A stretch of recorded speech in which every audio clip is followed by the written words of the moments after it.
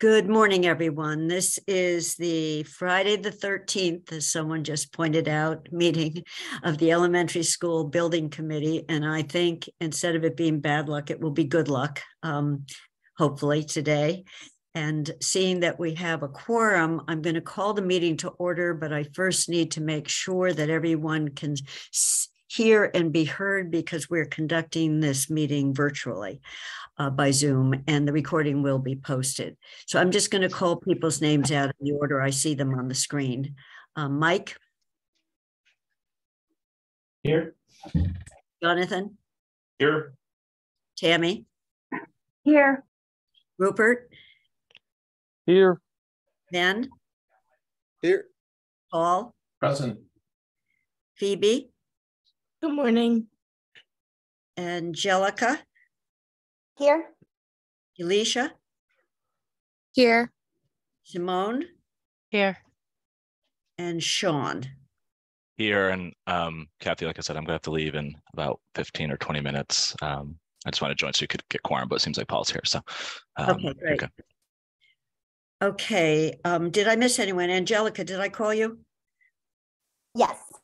Okay, so if I miss anyone, please just raise your hand as I went around the screen because the tiles reorganize themselves when people join.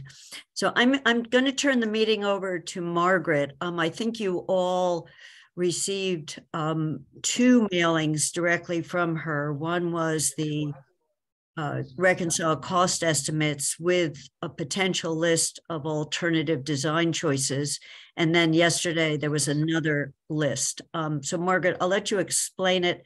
And the one item I want to add to the very end of the meeting, and anyone who's not here, I will poll, is both Paul and Mike have said they can't join us next Friday at 8:30 in the morning. So I'm going to see whether we can find another time, either later on Friday or on Thursday, because I think we're going to need that meeting. So I'll do that after we see how far we get today. Margaret. Okay, so I'm going to pull up the agenda briefly. Oh, we have disabled screen share. Oh, I'm sorry. How do I don't know why I don't remember to check this right when I sign on. So I have to enable, Sean, do I enable the specific person? If you go down to, where it says share screen, you could just, I think it says allow panelists to share or something like that. Just click that. Multiple participants can share. Yes. Yeah. Okay. Thank you. So can everybody see that? I can. I'll okay. ask. I'm guessing if you can see it, everybody else can see it. So this is the agenda. Happy New Year, everybody. We're gonna do a couple of things here this morning. So I'm gonna give once we've looked at the agenda, I'm gonna give a little bit of an introduction to where we are in the process. Then we're gonna go through the revised value engineering list that Danisco sent out. Well, I sent out. Danisco created and I sent out last night and is now in the packet. So it's an updated list from Monday that includes some more thorough pricing. What we want to do in looking at that is determine if there's anything on that list that the committee does not want to do. Then we're going to have a brief discussion about if there are other items that should be considered for cost savings. Then I am going to give an overview of the total project budget, which is a sort of larger budget that includes the soft costs, and talk a little bit about the reimbursement. We are going to have a more detailed discussion about that at a later date, but it's to give you a flavor for where it stands right now. And then we'll talk through next steps, which includes the meeting that's coming up with council as well as the community forums. And then we have 3 invoices at the end to review. So I'm going to take this down.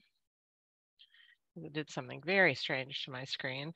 And just sort of recap, give my intro. So, as I described to you in the memorandum I sent out earlier this week, we the first week of January, we received both invoices. We had it actually turned out to be an 8-hour reconciliation.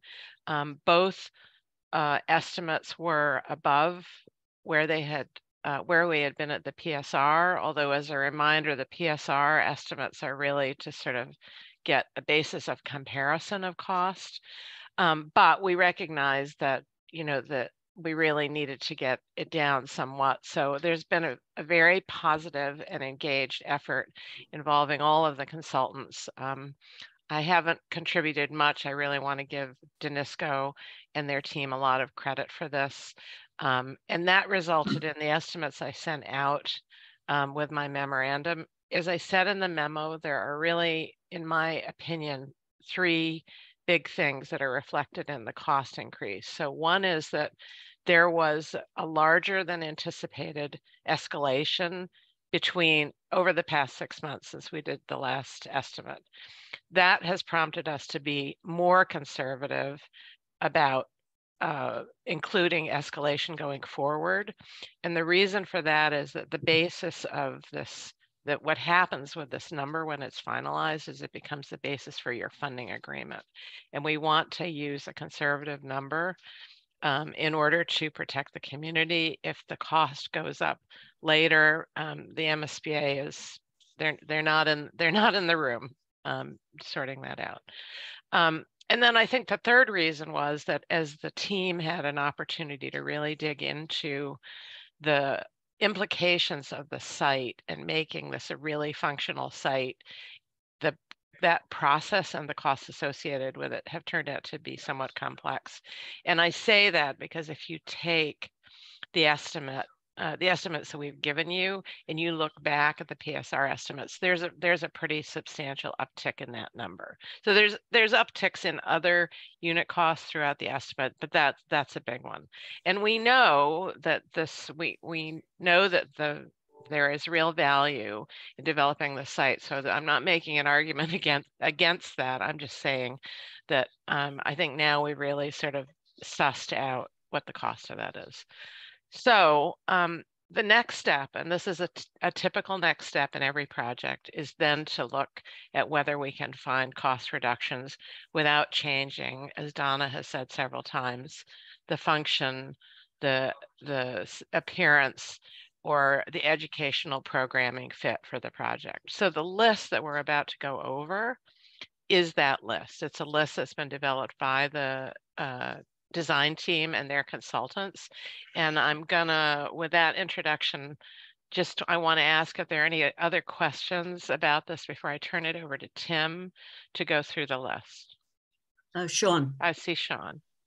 Margaret, I know the cost estimates kind of stole the show, but I don't know if we met since MSBA approved their changes, and it may be worth at some point going over what MSBA did, in large part from the advocacy from Amherst, which, it's not going to absorb all of the higher costs from the cost estimates, but it's going to make it not as painful as it would otherwise be. No, thank you, Sean. So yes, the MSBA met on the 21st, and when the floor comes back to me and we look at the total project budget, I'm going to talk about it a little bit. But I will say the MSBA did raise the cap on construction a significant amount. It's by no means, it's not the full amount of what this project is costing or any other projects are costing, but it has helped the bottom line in terms of the reimbursement. So we'll come back to that and I'll sort of show you what that looks like at that stage. Any other hands? Yeah. Kathy's. Yeah, just a quick one, Margaret. When you said and Tim can be answering this too, as you got in more toward the actual site, the dirt, the mud, the water, whatever, the clay. The clay. What I saw, if I did a quick look going backwards, things like aggregate pier went up by a lot. Some of the, is that all because you had you had more and better information, and how much of that was unit costs? And I don't need an exact, because it looked to me like unit costs of almost everything went up a lot, but then some of the things sort of jumped up. Tim, why don't you, I- is there a brief answer to that question? Yeah, I just want, Uh, I just, the- you know, The just. brief answer is it's mostly unit cost, but there is a little of both. There's much more detailed information that was provided to the cost estimator. So there are some quantities that went up or were better understood, which developed the cost since PSR. But you know, a large bulk of this, and it's across trades, across all of the materials, across all of the aspects of the project. There is just broad-based escalation that has increased the price of just about everything involved. And Kathy, I think you asked about the site in particular, and there was more testing and investigation done on the site. And I think we had ram aggregate piers in at PSR. One of the items that was, I think it was being added to the mix was also preloading the building footprint, which was a new number. There was a basically another tactic involved to basically pre-settle the existing soil. So that was a straight add. Okay, thank you. Yeah, I mean, I also, that's a really good example, Rick. You know, I think as they dug into it, the soils are so poor that in order to get a sort of sufficient kind of compressed base for the building, they're going to have to load this, they're going to have to clear and load, like put a big pile of dirt on the area where the new building will be built for several months in order to make sure that they have sufficient compaction. So I agree, Rick, I think, and Tim, it's a great summary. There was more information, was definitely a piece of this, but there were also increase in costs. So I don't see any more hands, and I want to get into what I think is really the meat of the conversation today. So Tim, are you the fearless leader here? I am going to share the list, and we're going to go through it because it's a lengthy list. We're not going to go back and forth between the drawings and explain every item, but at the end, we're going to walk through the materials as you've seen them, and there have been some small tweaks. But let's just start with the list, and we can start going through item by item and give an explanation and answer any questions as we go through. Is this zoomed in appropriately? I know you all have this, but just want to make sure that you can read the items as we're going down. Yep. Tim, the only other thing I'd like to point out is that as we spent hours looking at ways to reduce costs, we reached out to all of our consultants with their eyes on their trades, which was extremely helpful.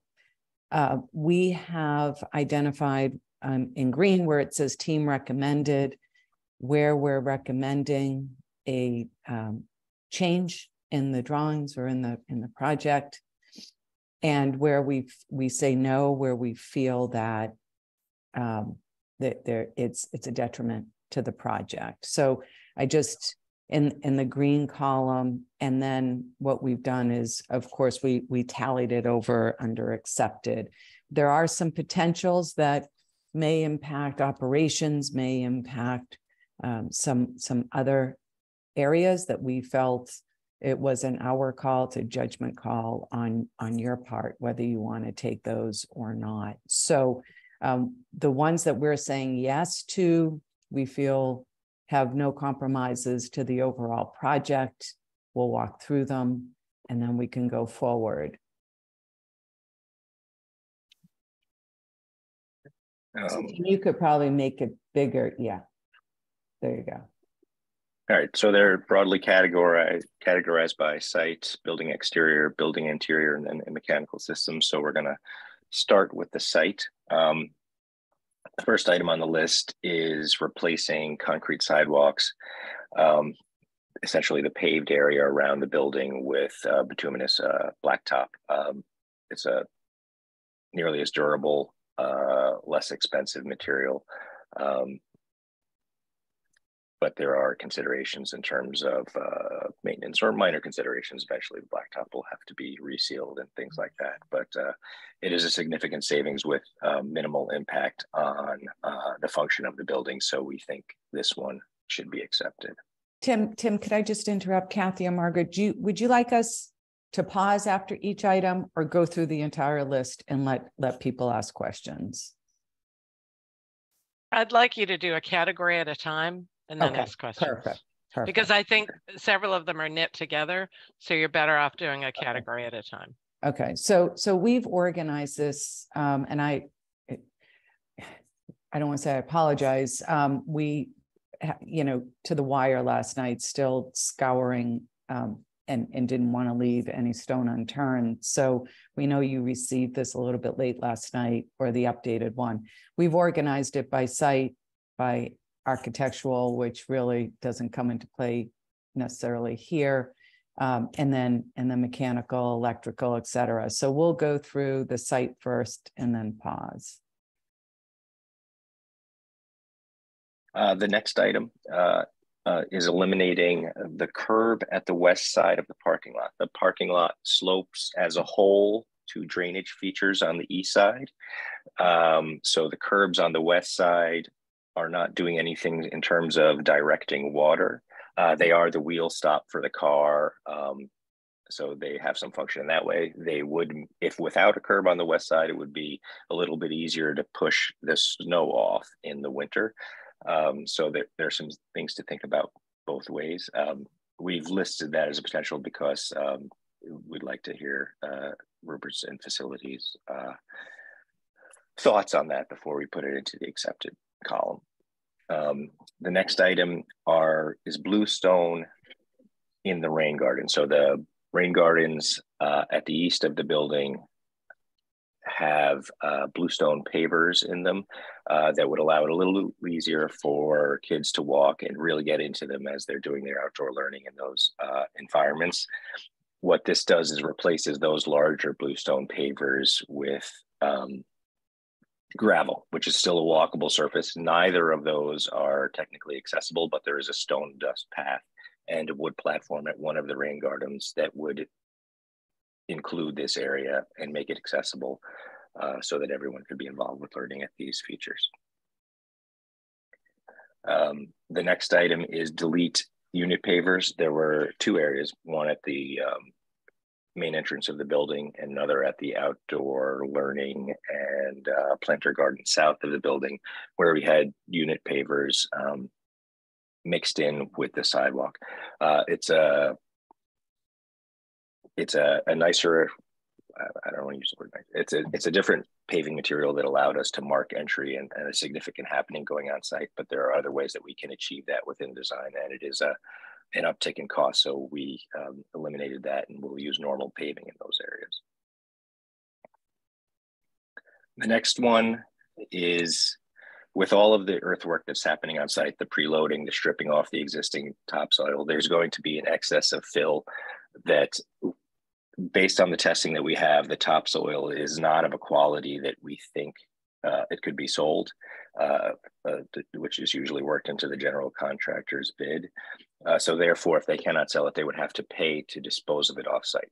If there is an opportunity for the town to accept this topsoil, possibly some clay-like soil, that would be a savings to the overall project if that opportunity exists within the town.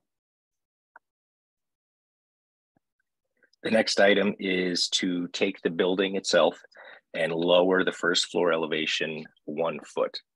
If the building is 1 foot lower, there's 1 foot less of earth that has to be brought into the site under the building itself and in the surrounding areas to make the grades work.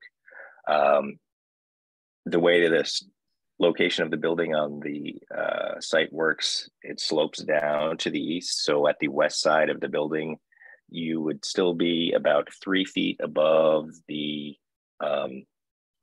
groundwater table, which is obviously a concern and has been driving keeping the building above the existing first floor elevation this whole time. But even with moving it down 1 foot from the 178 elevation where it is currently designed, we would still be above the groundwater, and all of the drainage layers and permeable fill that we have under the building would remain, that would break all of the capillary action. So we feel that you would still be protected from groundwater.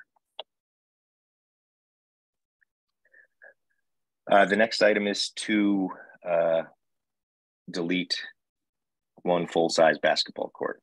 This is a potential, and we,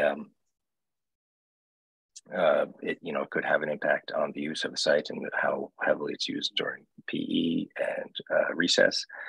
So we put this in the potential category. And I realize that I haven't been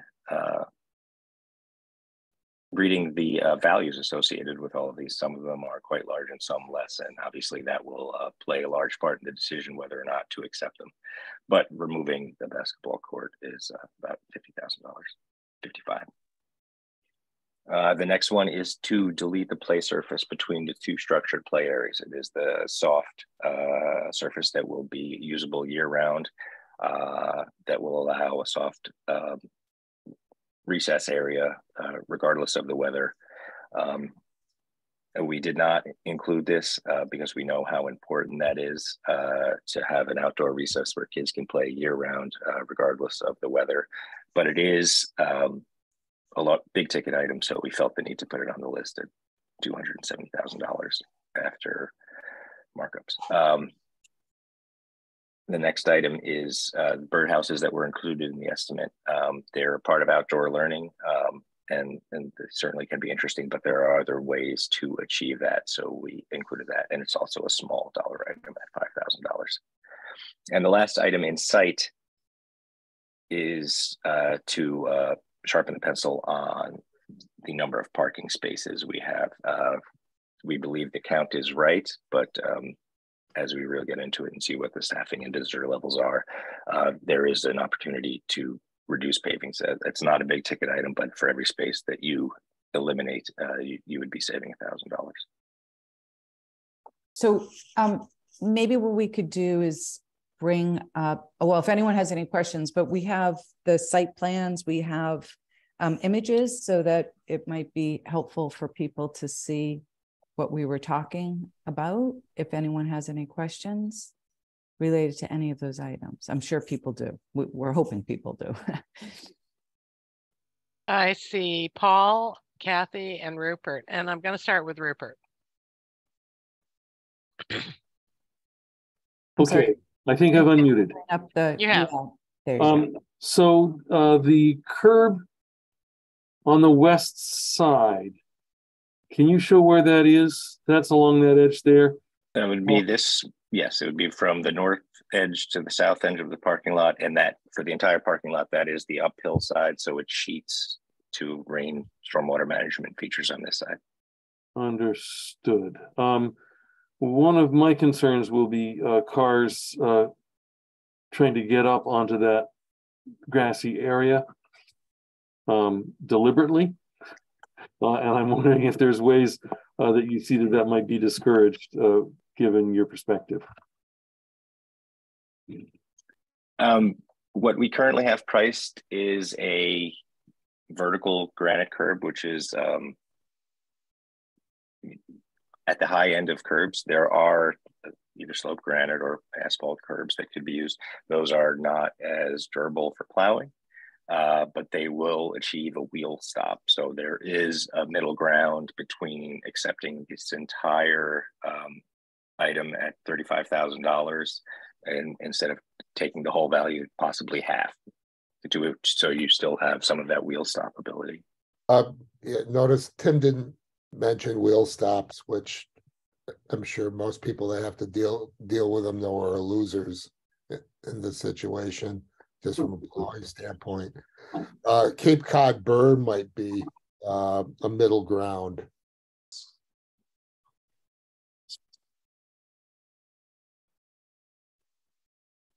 Tim, I asked you to take down the chart. Did we recommend this or not? This was a potential, correct? This was a potential.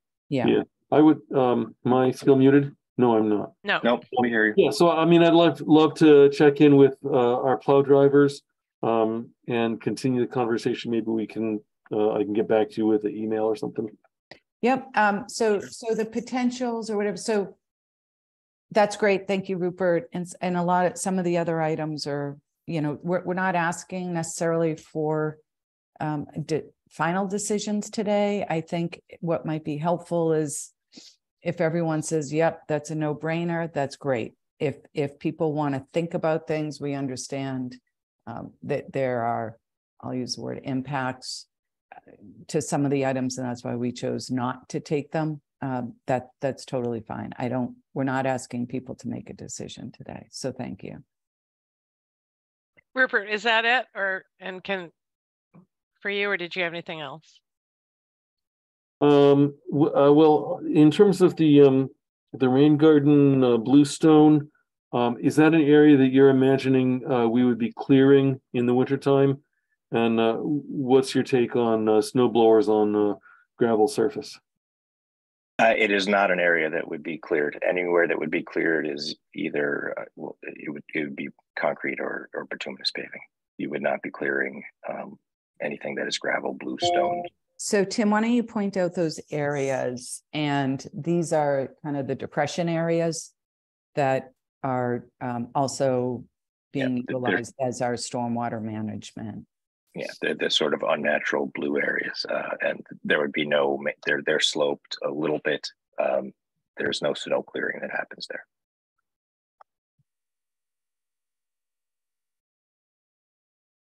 Rupert, you're all set? And then I guess lowering the site sure sounds like an anxiety-making thing for a 50-year plan on a wet site.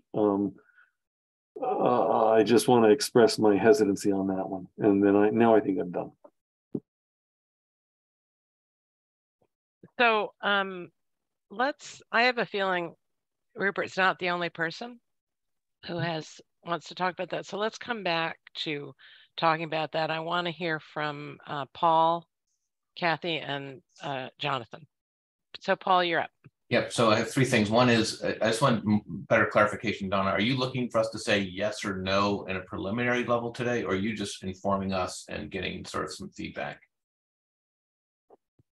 It would be great if we did have people in agreement with whatever items that we feel are appropriate. And okay. then so to make this efficient, if anybody disagrees with what you have, they should call it out, and if it says potential, we should try to come to a conclusion.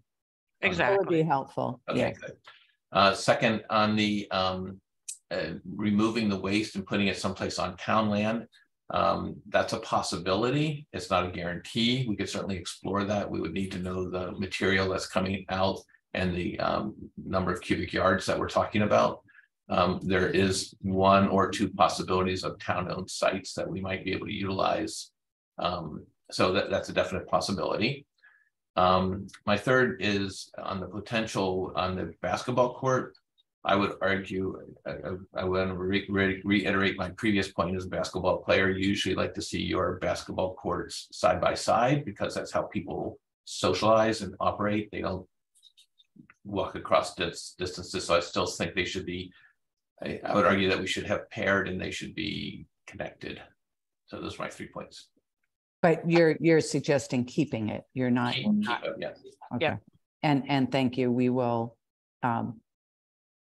make those modifications. The other thing, I guess maybe what I'd like to say is this is at the end of schematic design. And so the next phase is design development. And so I don't want anyone to think that we're done with design.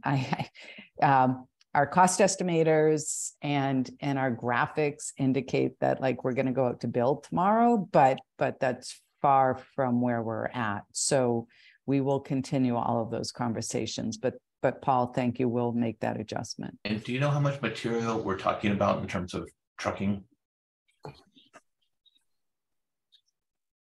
Or you can just tell me. I think the estimator did have a number that we'd have to dig up. Okay, yeah. Just let me know. He talked about, he was the one who raised this possibility because, it's an interesting detail. Now I'm talking here about Pete Timothy. So what he said was that it was completely possible in the sort of bidding environment that a contractor would actually find someone to sell it to. We wouldn't see that. But if they didn't have find someone to sell it to. He felt we should be carrying a value for moving it. And he had done the calculation, and he said it was a little bit belt and suspenders, but that's why the number's in there. So we can dig that up, Paul. Okay, Kathy. Why don't you take Jonathan and Mike first? Okay, Jonathan. I'm not muted. Okay, I was just going to say that on that last topic of the fill, there's at least one processor in town who might be interested in it. I cannot speak for them, so it would be great if the town has a place to put it, but I think we should also make sure that we can't give it away for free. Jonathan, who is the processor? I do know that Wagner Wood, further up, was that Northeast Street, produces things like, compost and mulch and topsoil. They also process wood chips. I can't say that they would use it, but it wouldn't hurt to reach out. They're, a mile up the road. That's a very short trucking distance. Okay, great, thanks. Mike? Yeah, so I just wanted to comment, it's not a yes, no on the changes to the outdoor play spaces. I totally get it. I'm not going to say no here because I get the larger piece. I just wonder if the player we were hoping would be all year is grass. Does that, and I'm not looking for an immediate answer, but does that change how we think about how we orient where the play spaces are? Because it's sort of like grass adjacent to grass. So I'd be interested in a future conversation about if that change occurs, how we think a little differently about the outdoor spaces and where the playgrounds are and where quote unquote playing fields are, because it would change my perspective on that aspect. And I'm sad, but we're all sad about lots of these things, and I get it. I'm also, I get the larger picture here. So, that's my 2 cents. Thank you. Yeah, so Mike, we currently have that as a potential. We're not at this point taking it where we arrived at the $5.1 million. But, would we like to see more than 5 million? Sure, right. But, and so again, if that is the committee's desire to put that in the yes column, again, as part of design development, we would continue to explore that.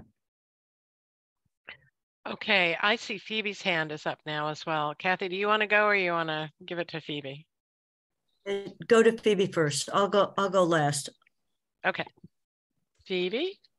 Okay, thanks. So and I had to step away briefly, so I'm hoping this is not doubling up on something somebody else said. I just had a question about the parking spaces thing. Are we talking about the amount of space for parking, decreasing that? Is that what that means? Or is that, physical actual spaces?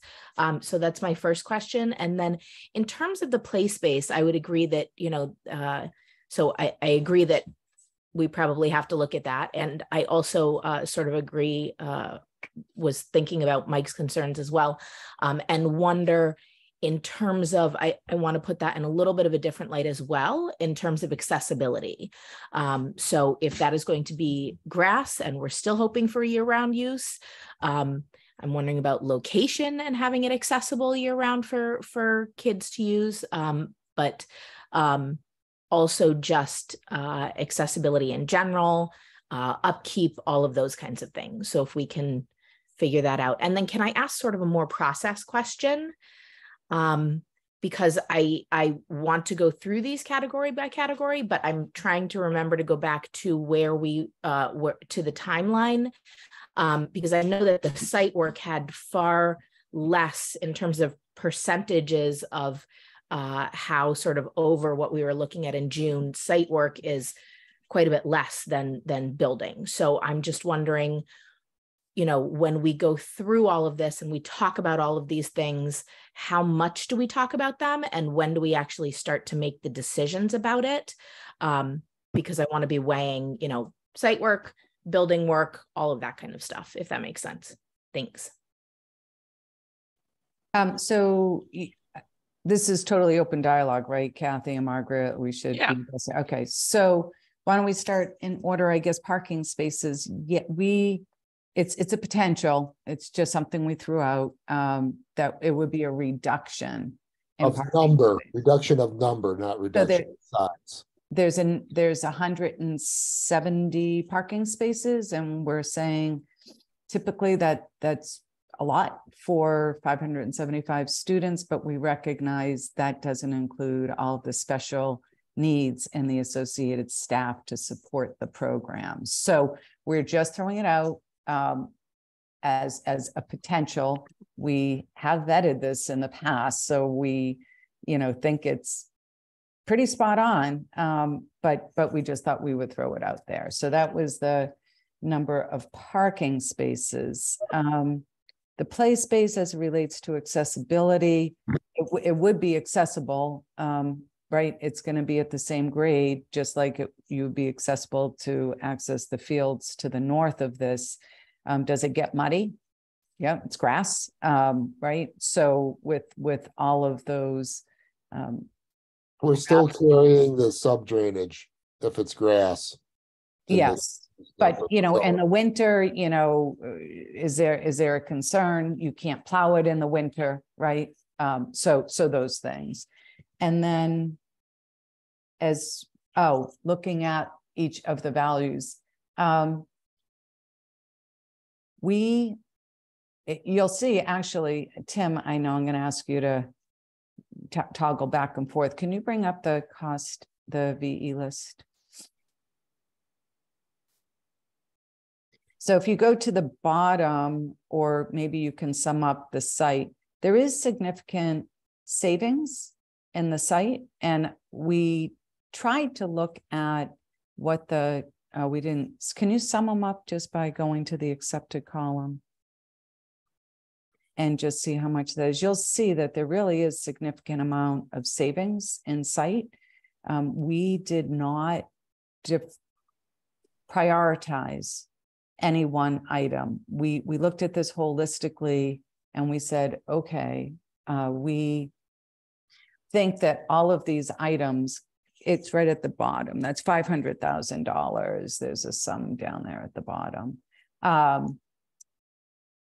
We looked at this holistically and said, okay, what can we do that, again, would not alter the intent of the project, whether it's site, whether it's program, whether it's ops. That's why we had some as potentials, because we didn't want to take some that may have potential impacts. So to say is site less important or more important than building, et cetera, we didn't really look at it that way. We looked at where are some big cost items that would we could take a savings and not impact the overall intent of the project. So $500,000 in just what we're suggesting as yeses, that's not including the basketball, that's not including the play area, that, right, those are that is also not including the reduction in floor elevation of 1 foot, which I moved to the potential column when I heard misgivings. Okay, so that's 500,000, not including that. Mm-hmm. So that, 500,000 is significant, and we don't feel that this is a reduction in the value of what you'll be receiving. Does that help, Phoebe? Yeah, I think so. I think I was in terms of the process more talking about not saying that one thing was more important than another, but that it looked like when I was trying to look at numbers, and I have not had a chance to go through all this, it was a ton of information in a few days.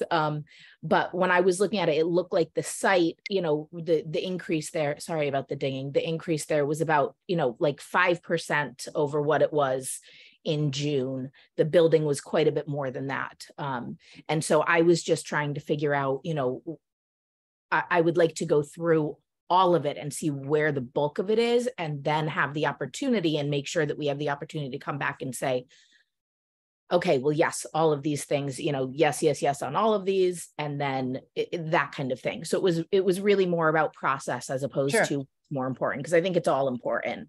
Right. And we have to make I think you guys have recommended good things, Yeah. we have to make those So decisions. I think, yeah, and I think what we'll say is kind of what Margaret said at the beginning. We were able to do a deeper dive on the site.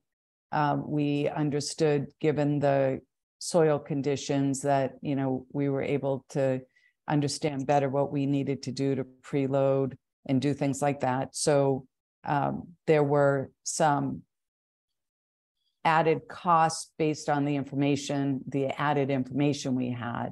But what you'll see, and maybe Rick or Tim, I tried to pull it up, there were some significant increases in unit costs that were unintended or unanticipated 6 months ago.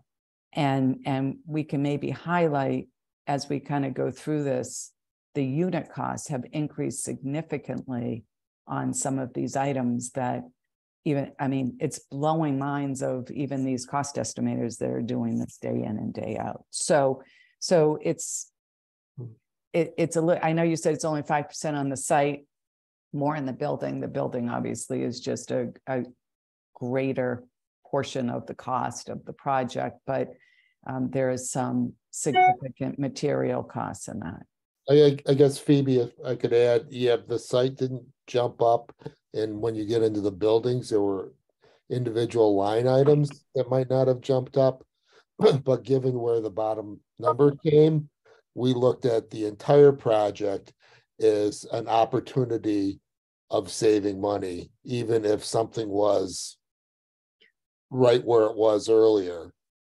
Is there an opportunity to save? Because there may be areas where we can't, and we're stuck with whatever that price increase was. Yeah, thank you.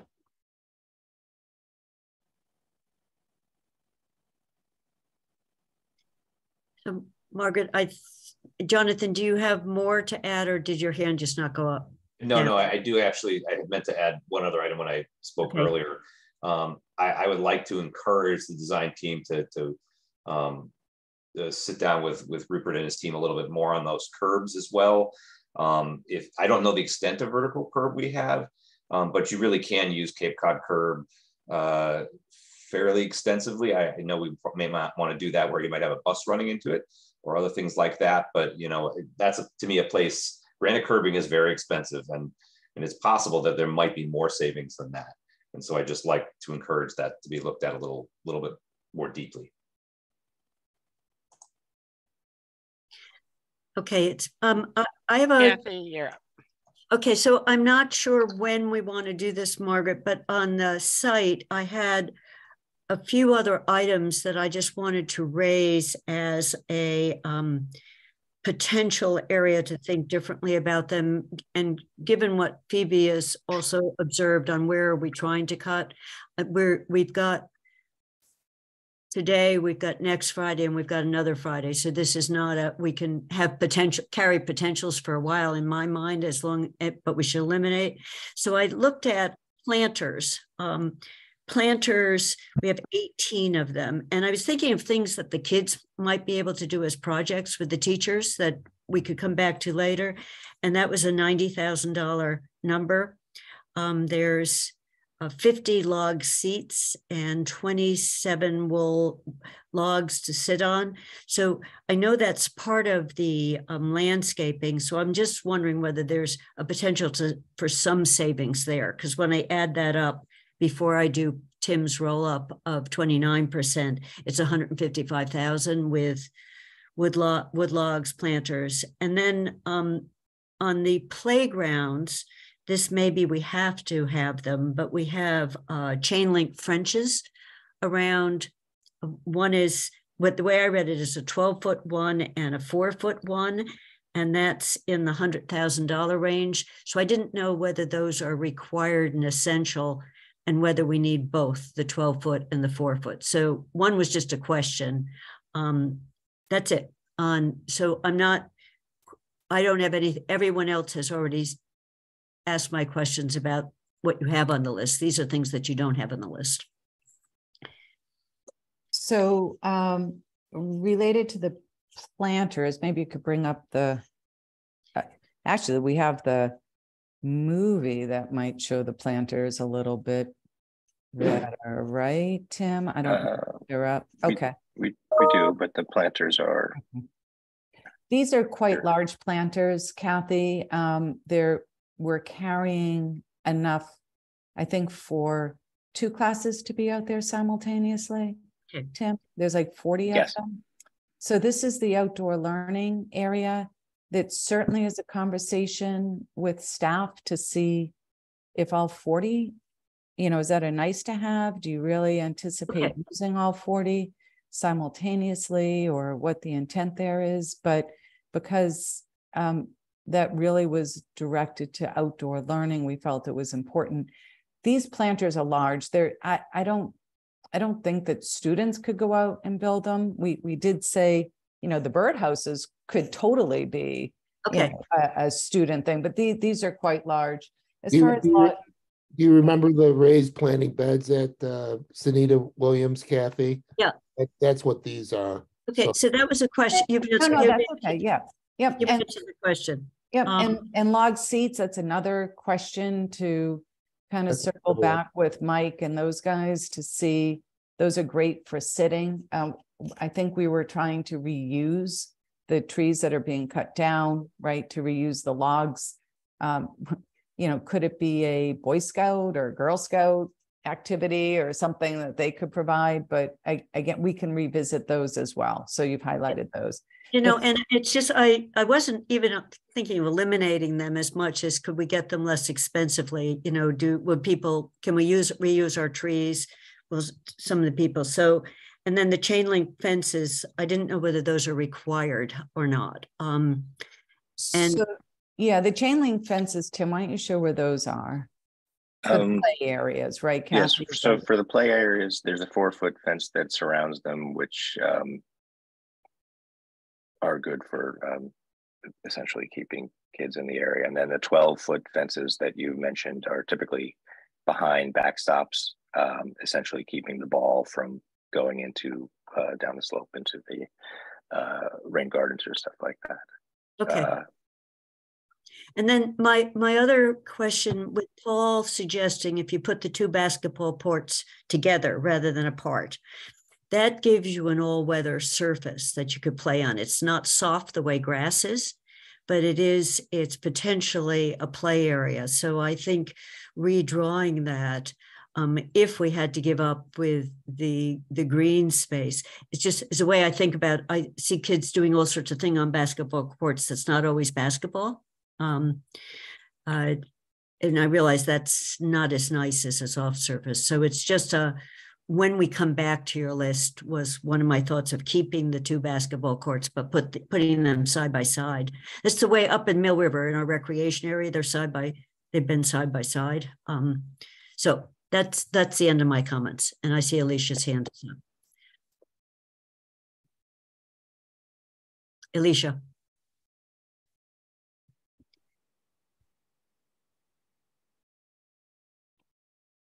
Alicia? We're not hearing you.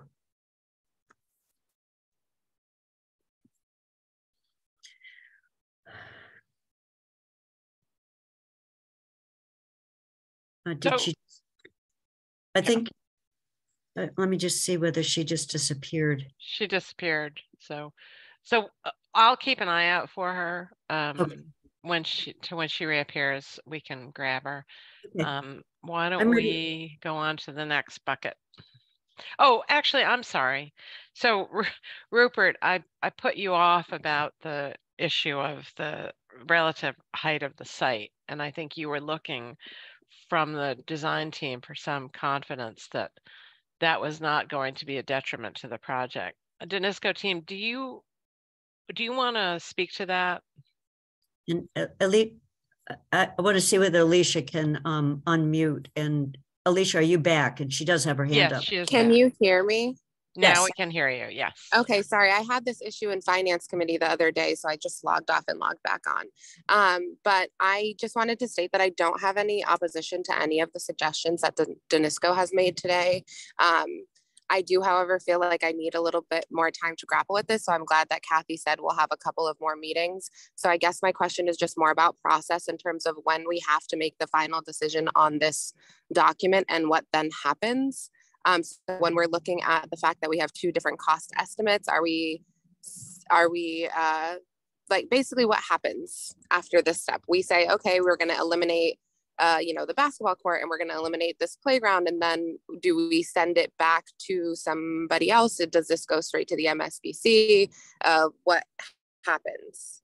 So Alicia, let me speak to that a little bit. So, the purpose of the second estimate is to really kind of challenge the designer's estimate.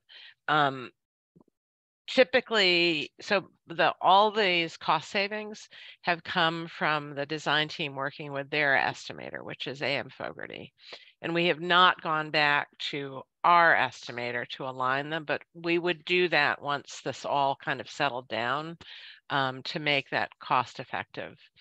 So I would say what we're looking for today, as Donna responded earlier to Paul, is that we're trying to get a sense of whether there are any of these things that are no's and whether there are other things we should be looking for. And what I expect will happen is that next week, we will give you an update on what we take away from this meeting. And I also think it's possible, based on, other comments from the community or from council, that there may be further tinkering with this. I think right now we have this set up for a February 17th vote for the whole thing to go to the MSBA, and it's submitted to the MSBA on March 2nd. So if you go back and look at the agenda, you can sort of see the overview of those dates. I think from council's perspective, it would probably be ideal if the committee could pretty much agree on what's in and what's out by the time we're making a presentation. Kathy, I think that's on the 23rd, right? Right. So, so that's next Friday. As I said, we're going to may have to find another meeting time next Friday, but next week we have we have another whole we have scheduled another whole meeting to go over anything we listed as potential or as opposed to yeses. And then say that's the list for now. So that at least in theory, we still would have the 27th to also do it, Margaret, but it would be an initial cut, would be done by next Friday, decided at next Friday. Alicia, does that give you enough information to kind of frame what you want to do? Yeah, I mean, I think that's more helpful, but I still am wondering, so will next Friday be the last time we have to discuss this before the council meeting, correct? It would be the last time before the council meeting, yes, but it won't be the last time if the committee, if the committee wants to take it up again. Okay, and so we don't have to make the decisions by then, but it would be nice so that we can pass those things to the council. I think it would be make the process clearer for them. Okay, that is helpful. Thank you. All right.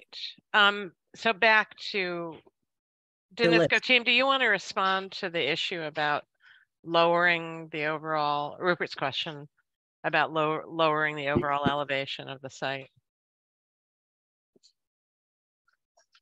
We can offer that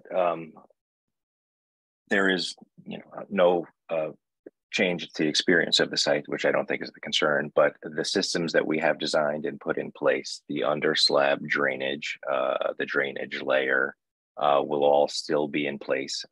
The way this was designed, we took the existing building elevation and raised the new building 2 feet. And the new building is south of the existing building, where it's a little bit lower than the existing building at the west side, and it's considerably lower at the east side. So the drainage layer that is under the building is directly below the building, and then that is 3 feet above what was observed to be the high groundwater level through test pits. And then at the east side of the building, you would be 6 feet above. So, we have as much confidence in the system that we've designed, given that it's still the same system, it's still above groundwater, but obviously, given the history and the concerns on the site, it's a decision that has to be made and thought of, and you have all of the appropriate time to make that decision. I guess another way to look at it, and we put the range on there because at PSR, in talking about the issue of the site, we made a conceptual decision at a new finished floor elevation wherever the building went, and that was to get more daylight between the high water table and the new finished floor. So lowering it a foot would bring you from 3 feet to 7 feet above the high water table. Not lowering it is 4 feet to 8 feet. We wouldn't have ever been talking about 7 or 8 feet of depth as being a concern under a design consideration. So it's really a value judgment of that, the value of that 1 foot of additional elevation where the water table is the closest. And that's, as Tim says, the systems are in place to provide that break. And it is a comfort level, but. So Rick, just to summarize, so at PSR, you had it 8 feet.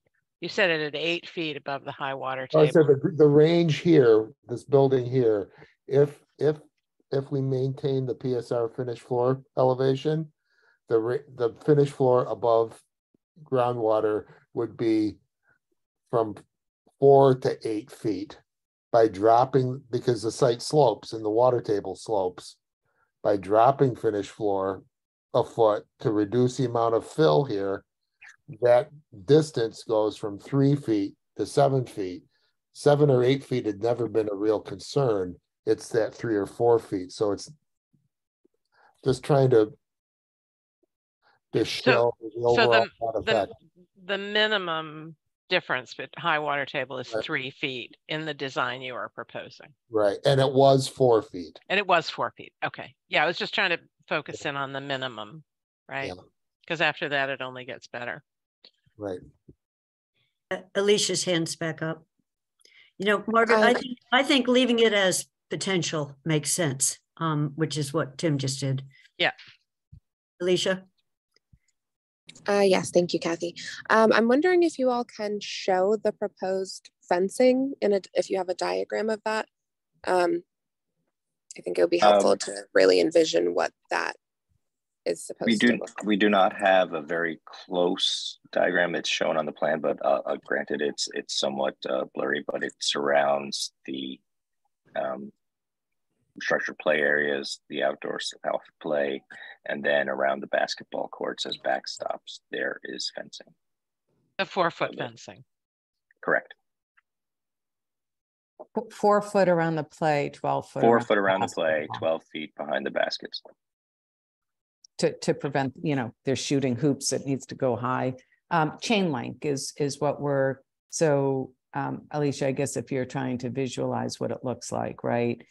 It's coated though. It's a coated chain link fence. And you can pick certain colors so it actually blends into the site and the environment. And you don't over time we've gravitated toward brown as being the less obvious. Right. But so from a functionality perspective, this is probably, we don't have this on the list, right, Tim? We don't do not have it on the list. We have children that may try to run.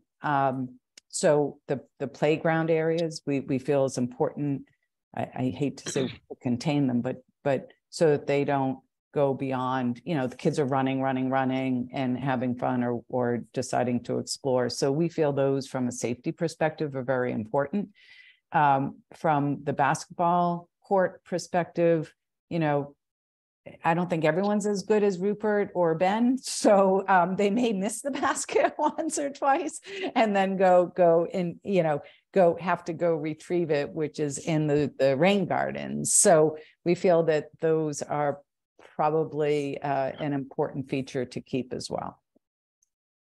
And so are the play areas closer to like the parking lot or the street? Because for me, this is something that seems a little bit strange just because none of our play areas currently have any type of fencing. And so if it's fencing just around the play areas rather than the school, that seems slightly strange to me. Sure.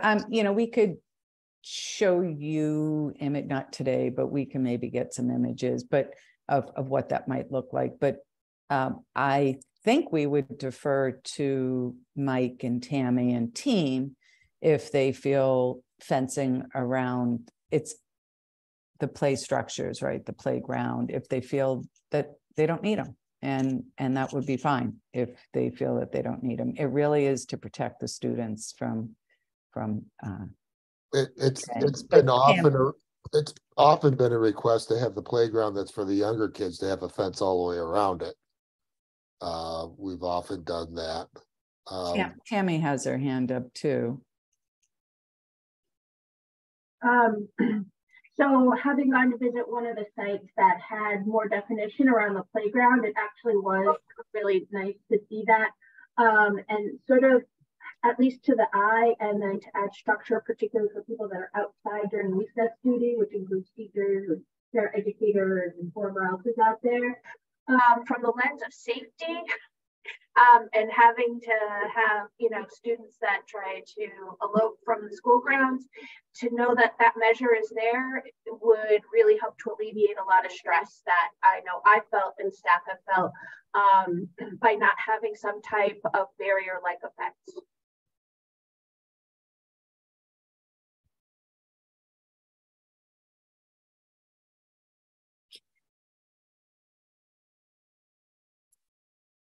I think, Margaret, we could go to the next category from what I'm seeing.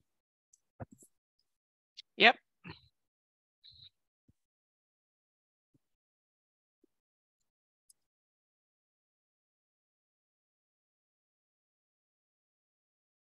Next category is the building envelope exterior of the building. So we'll go through the list, and then we have a video of the exterior of the building that will show you the impact. First item on the list is Delete Rain Screen Phenolic Resin Panels. This is an exterior cladding system that we had at the stair at the south where the bus drop-off is, and it's mirrored on the north side. The material just allows you to give a different texture, which we were using to mark entry, but it is one of the items where we saw a very pronounced increase in cost, and we feel that we can achieve the same thing, contrast and color, with a masonry material. So we've eliminated that, and so that was a $200,000 item.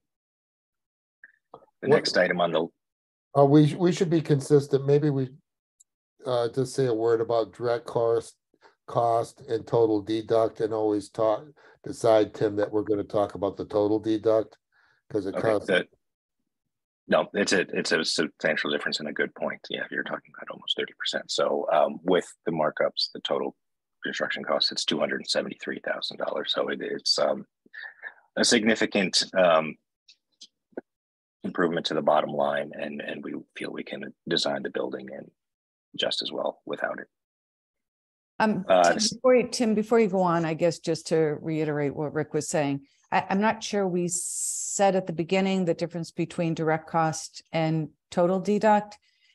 If you look at the cost estimates, there's the actual cost of the work. So this would be the material, the laborers, the subcontractors that would come in to do the work, and then the general contractor and other necessary general requirements, conditions, escalation. We have some contingencies built in there. So you take the direct costs, and then you take all of the line item costs, percentages, et cetera, and added to it. And those represent approximately 29% of the direct cost. So the direct cost, if there are people out there looking at the cost estimates, that will help you take the unit costs that are associated with each of the items, but then that you can't stop there. You then have to add the 29% of what we're calling markups, but they're also equally important in the for that's how the pricing occurs with the contractor.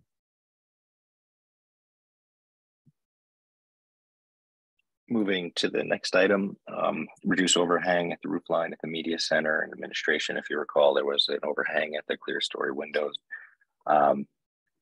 You've just simply cut the depth of that in half, and once you add up the material to frame it and the cladding, that when you reduce the depth of that, it's $195,000. And we feel that there's only a minor change in the design, so we accepted that. The next item is reduce the mechanical screen wall that hides the equipment that's over the part of the gym and at the end of the library.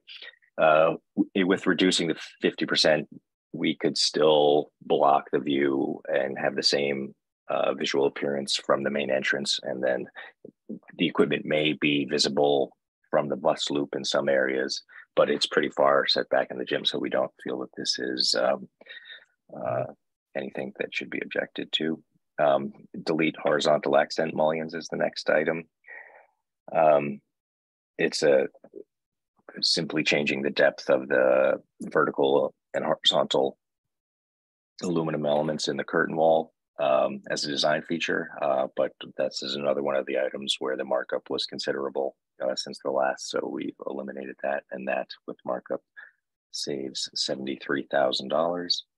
Yeah, if I could just add a little bit, when we talked about unit costs going up, again, that's so just plain windows was one of those items where we saw the estimators go from $100 a square foot for a window opening to $140 for actually a kind of a plain vanilla window. And that's based on their experience. So that's when we say there's inflation in unit prices, and then based on that, there's inflation multiplier that's down in those markups. That's how market conditions are affecting the cost of this estimate, if that's helpful. The next item on the list is to replace spandrel glass, which is essentially the glass that was part of the curtain wall at the cafeteria and the media center, and we had a little at the music room, I believe, where the curtain wall system goes essentially to the roof line, but the top panel was opaque, just to complete the look. But that curtain wall, as Rick was saying, is expensive. Curtain wall is now $180 a square foot in the estimate, so that was changed to a metal panel system, and that saved $60,000.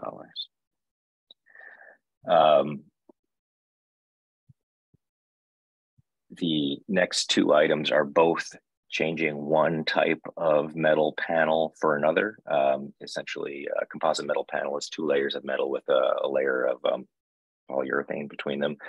It gives you a very flat look, a sleek look, but they're both replaced here with a single layer of metal that is very similar. And you know, these are both materials that we have used before, but the cost estimates have shown a dramatic increase between the two. So we switched to the brake metal. And between the two items there's a $60,000 item and a $160,000 item to replace it at the walls and at the fascia of the canopies. The next item is similar in flavor, but it's zeroed out because it's included in the above.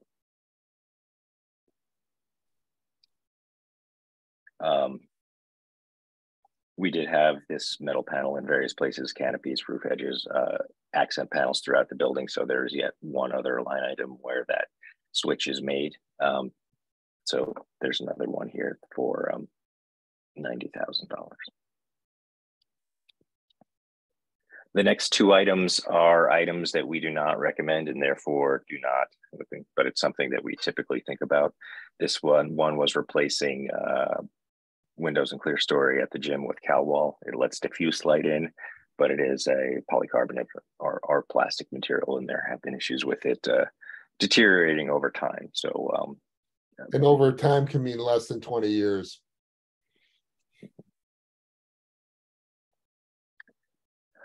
And then the next item is to replace a curtain wall at the cafeteria, essentially, in the gym with punched openings. And we, at this point, think that that's too much of a design change. So we have not recommended that. The next item is to take the elevation of the second floor, or the floor to floor height on the first floor, and to reduce it by 1 foot. So that saves you the height of every wall in the building, 1 foot of exterior skin all the way around the building, which is a significant savings. The only impacts are that there might be some localized reduction in ceiling height. It would most likely be in the cafeteria.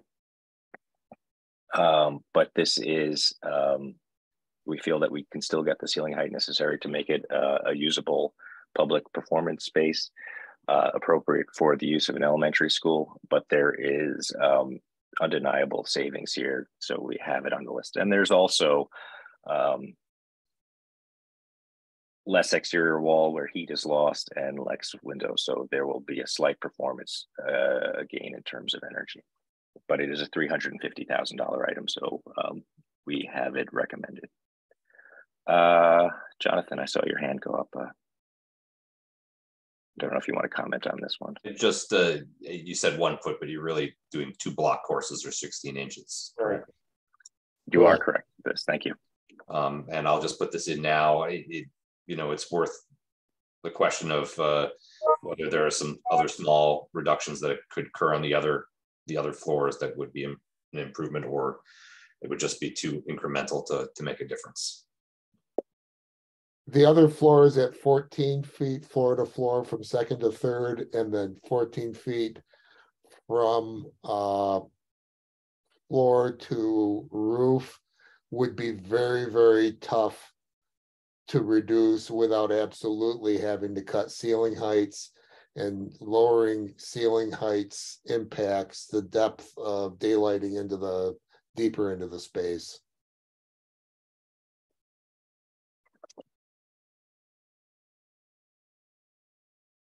Jonathan, just kind of to go back, the intent of the first floor, the reason why the first floor was higher than the other floors was solely not solely, but to gain height in the cafeteria. So that's why we were originally doing that. But the other 2 floors are kind of typical heights for classrooms. And we have maintained the offset at the media center on the second floor, which will allow the floor to floor height over the cafeteria to be 1 foot 4 higher than the rest of the difference in the building. So we still have that in there. The next item, reduce the amount of curtain wall at the gymnasium as shown. There is honestly ample glass, and a 30% reduction would still be ample. So we do recommend taking that. It would, in our view, not really be noticeable from the inside of the gym in terms of the amount of daylight let in. So that's a $18,000 reduction. The next item is we replace the material at the base of the wall where the curtain wall meets the ground in certain areas, and where one of our materials was meeting the ground, we had precast concrete. We've replaced that with ground face CMU, which is concrete block, which is similar in durability, but more cost effective. There's another savings of $18,000 there. So that's the Or end of the, yeah, that's the end of the. That is the end of the exterior. The next items are interior, but I was going to shift to a view of the exterior that we Yeah, could that's look what I at. was going to say. Yeah. So just to give people, again, a visual of what we're referring to.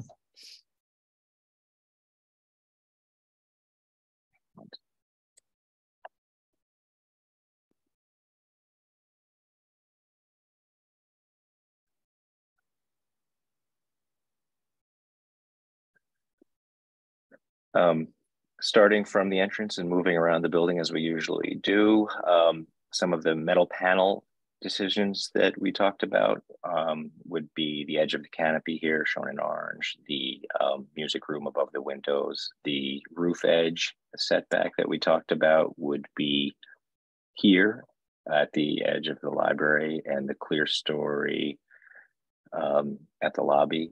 And this model already reflects those changes.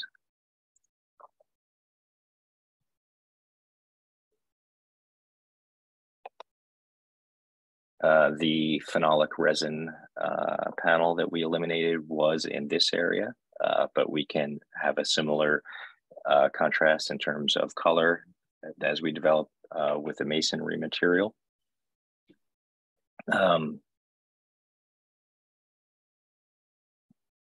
Yeah, the color palette that we've been showing all along, or in the direction that we've been moving in, is still achievable with all of the changes that we have made.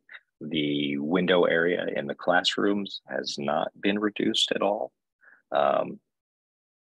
In general, no area has the window area been reduced other than the gym, which is shown here when we get around to that. Here are the planter gardens that we were talking about earlier. You know, how they are constructed and the quantity is something that we can discuss further. And then as we come around to the south of the building, there's another area where the phenolic resin panel was shown, and we can use a masonry material that was at the stair here. And then the screen roll reduction that we mentioned is on top of the gym. So that's the very end of the equipment. Honestly, a lot of the bus loop, the equipment is so far back on the gym that you may not be able to see it depending on final sizing. And this is the screen wall that would continue to be on the west side that would give you the same look from the front of the building that you have seen to date. We feel that the changes yield significant savings, but in terms of durability, design intent, experience of the building, everything has largely been maintained. These are all, you know, all the materials that we have specified we have used in these projects before, but the unit costs have jumped significantly that we're looking for ways to make replacements with similarly durable, similarly useful materials. Any questions on that? That was super helpful, Tim, to have those pointed out in the video. Thank you. I also think, I think what you just said is we're looking at the building with the changes for the most part. And my eye can not see them, which is great because I've been showing this picture. Yeah. I've been to several things. So I'll just make that statement. I think the amount of money you've saved by switching materials makes a lot of sense to me. So I guess what Margaret was originally asking, is there anything we want to take off the list right now? Do we want to keep everything that's on the list on the list? Tim, if you want to bring up the list, are there any items that were potential? I don't think so. I think we were suggesting that we take everything, right? We suggested that we take all of them on the exterior. On the interior, there are a few potentials, but the exterior, everything that I mentioned, we are recommending. Except for the replaced curtain wall, it's single story exterior walls, right? Which was zeroed out. Yeah. So anything with a value associated. Yeah. Yeah. So there are some other items on the list that we do not recommend taking. But I don't know if anyone feels that we could continue to look at them. But we think that, to Kathy's point, we've really been able to focus on areas that we could reduce. It's really the unit costs and the cost of the material have gone through the roof in the last 6 months, and that's why we're where we're at. But it does not in the least reduce the overall look and feel of the building. So I think we should go to the next one, Donna, just because I'm worried about. Yeah, I'm good. As long as everyone, there were a couple of no's and we just wanted to make sure everyone was good with that. We can move to the items on the interior of the building then. Again, they're mostly things we recommend, but there are a few that we have in the potential category.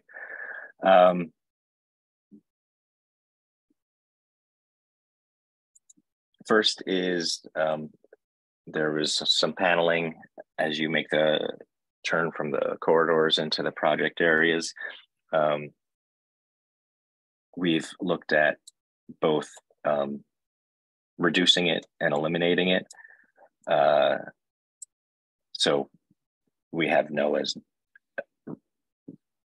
eliminating it entirely, and a yes for reducing it by 50%, and the images that will show reduce it by 50%. But there's essentially a durable panel at the entrance to the project areas that we want to reduce that would save us $30,000.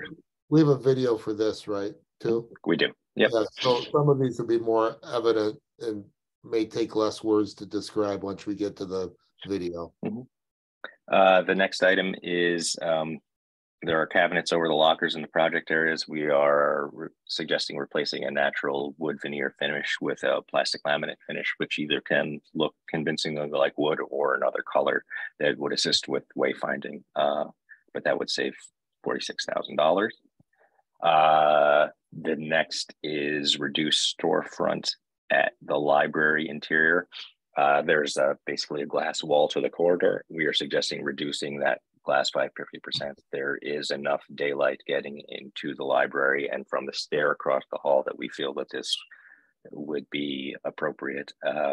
And then, the glass and the frame for those glazing systems is, as we keep saying, one of the items where the increases were really felt. So any place we can make a reduction there is going to help the bottom line. That has a $20,000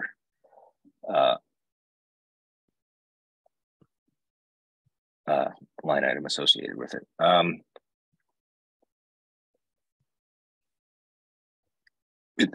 The next one is replacing the system, not reducing the number, but changing the system in the library from an aluminum frame to a painted hollow metal frame.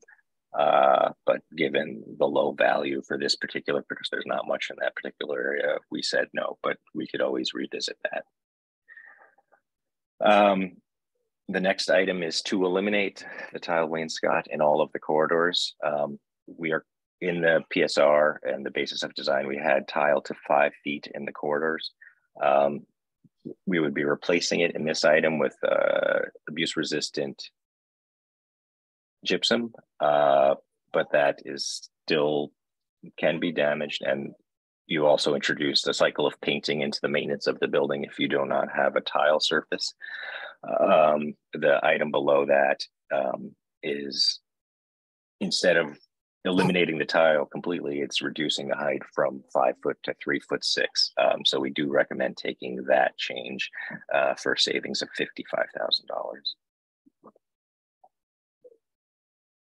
The next two items are a replacement of the paneling system that we had specified in the lobby and the cafeteria around the platform opening. We had a phenolic resin panel system, which is very durable and basically unlimited flexibility in terms of visual expression, color, wood panel look, but we've replaced that with a veneer wood paneling, which is also very durable and quite lovely, but it saves us a good amount of money. So $30,000 in the lobby and $17,000 in the cafeteria, and we do recommend accepting that change.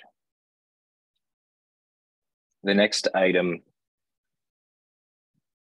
replaces the glazing around the main stair that goes from the lobby up to the media center and then to the third floor. That will allow a lot of daylight into the corridor and down to the lobby. It's currently, or at PSR, was specified as a fire rated glazing system. That's essentially laminated glass that is required around a stair enclosure to get the rating. But it is an expensive system.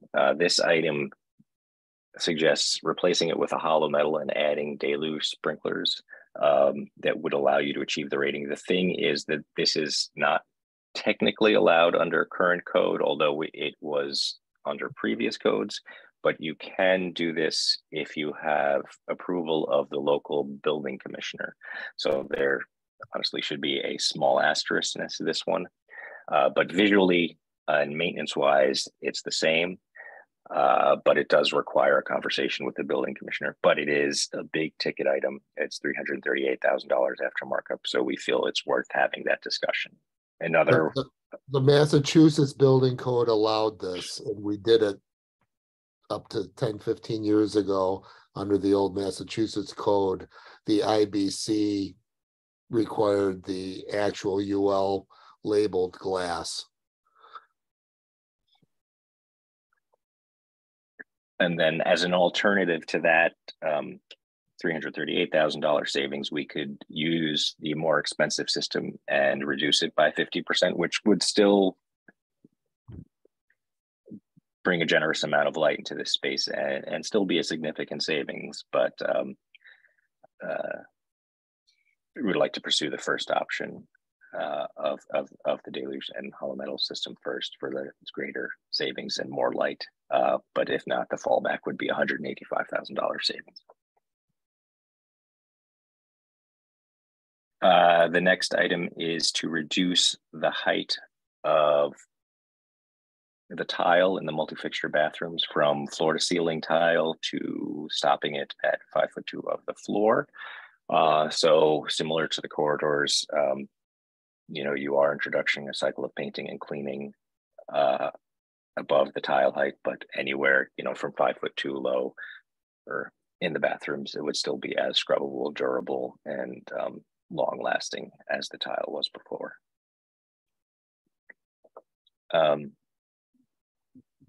The next item is delete we had a recessed picture hanging system in the corridors, which we in many of our projects is used to display student art, but it is in this estimate a fairly expensive item, so there might be some addition of a tack strip or something like that. But we also still have in tackable surfaces at the lobby, at display cases, in the project areas. So we feel removing this is acceptable, and it's a savings of $37,000. The next item is a change of the ceiling system that we had specified in the cafeteria. We had a perforated metal panel with a sort of undulating wave in it specified that could give some texture. But the price that was quoted in the estimates was it was too high. So we're going to replace that with an acoustic panel architectural system that still gives visual interest, still will create a great ceiling, but saves $164,000. Similar to the ceiling in the cafeteria, we have clouds in the project areas outside of the classrooms that were originally specified to be a combination of a metal grid system, a ceiling system, and a combination of that and light fixtures. And we feel that we can accomplish very close to the same look and feel that will mark the spaces and give an opportunity to inform wayfinding with light fixtures alone. And to do it that way yields a savings of $123,000. The next item is one that we do not recommend. It's a replacement of the wood, essentially athletic floor, gymnasium floor on the platform with a straight linoleum floor. So if you were to do this, you would save $20,000, but the bounce, the softness, the dance floor element on the platform would be lost. It would just be a linoleum floor on concrete. This is one of the few that we don't recommend. The next one is reducing the transoms between the classrooms and the project areas. This is listed as a no, but we actually have it modeled as a yes, just because we know how important daylighting is. We wanted to get your sense before we added this, but it is worth $107,000, so it might be worth it. The next item is to delete the hardwood trim that we had detailed around all of these transoms, but we feel that a similar detail in gypsum and paint would be acceptable, and it would save $105,000. So we are recommending that. And then the next and last item on the interior of the building is to eliminate the kindergarten doors. There are a lot of aspects involved in this. To the outside. Exterior, sorry. Yeah. No, yes. Exterior doors. You can check in, but you can never leave. So all access would be from the corridor through the remaining door. But you know, as we had it specified, it was egress only hardware, and the door was there because the room, the net area is over 1,000 square foot, you need a second exit by code. But that can, through various means, probably through a sign that posts occupancies that is agreed upon by the building commissioner. And given that the intended use is never to have 50 people in the classroom anyway, we could eliminate that door, and that would be a savings of $21,000 if you do that at all classrooms, but we would have to discuss the safety aspects and all of the other things that go along with it. Tim, just to add to that, it is our understanding, I should say, that you're not using, the kindergarten teachers would not be using that door for exit and entry, right? So it really is just from an emergency egress purpose. The other thing that we noted is that it actually improves the sustainability aspect of the building because we don't have another door for air infiltration. So there are, as long as there's no intent to use it for egress or for the staff to use it for students to come and go from the classrooms, which we discourage for lots of reasons. Well, not only that, Donna, if that was a programmatic intent to go in and out of each classroom to the playground, by code, you'd have to add an energy vestibule to those spaces. That. Yeah. So you know, there's actually a benefit from a sustainability perspective to eliminate the doors. And there may be a benefit from a security perspective because those doors become potentially a target because they're sort of not on the most visible side of the building. So. Okay, so do you want to take us through the video, Tim? Yes.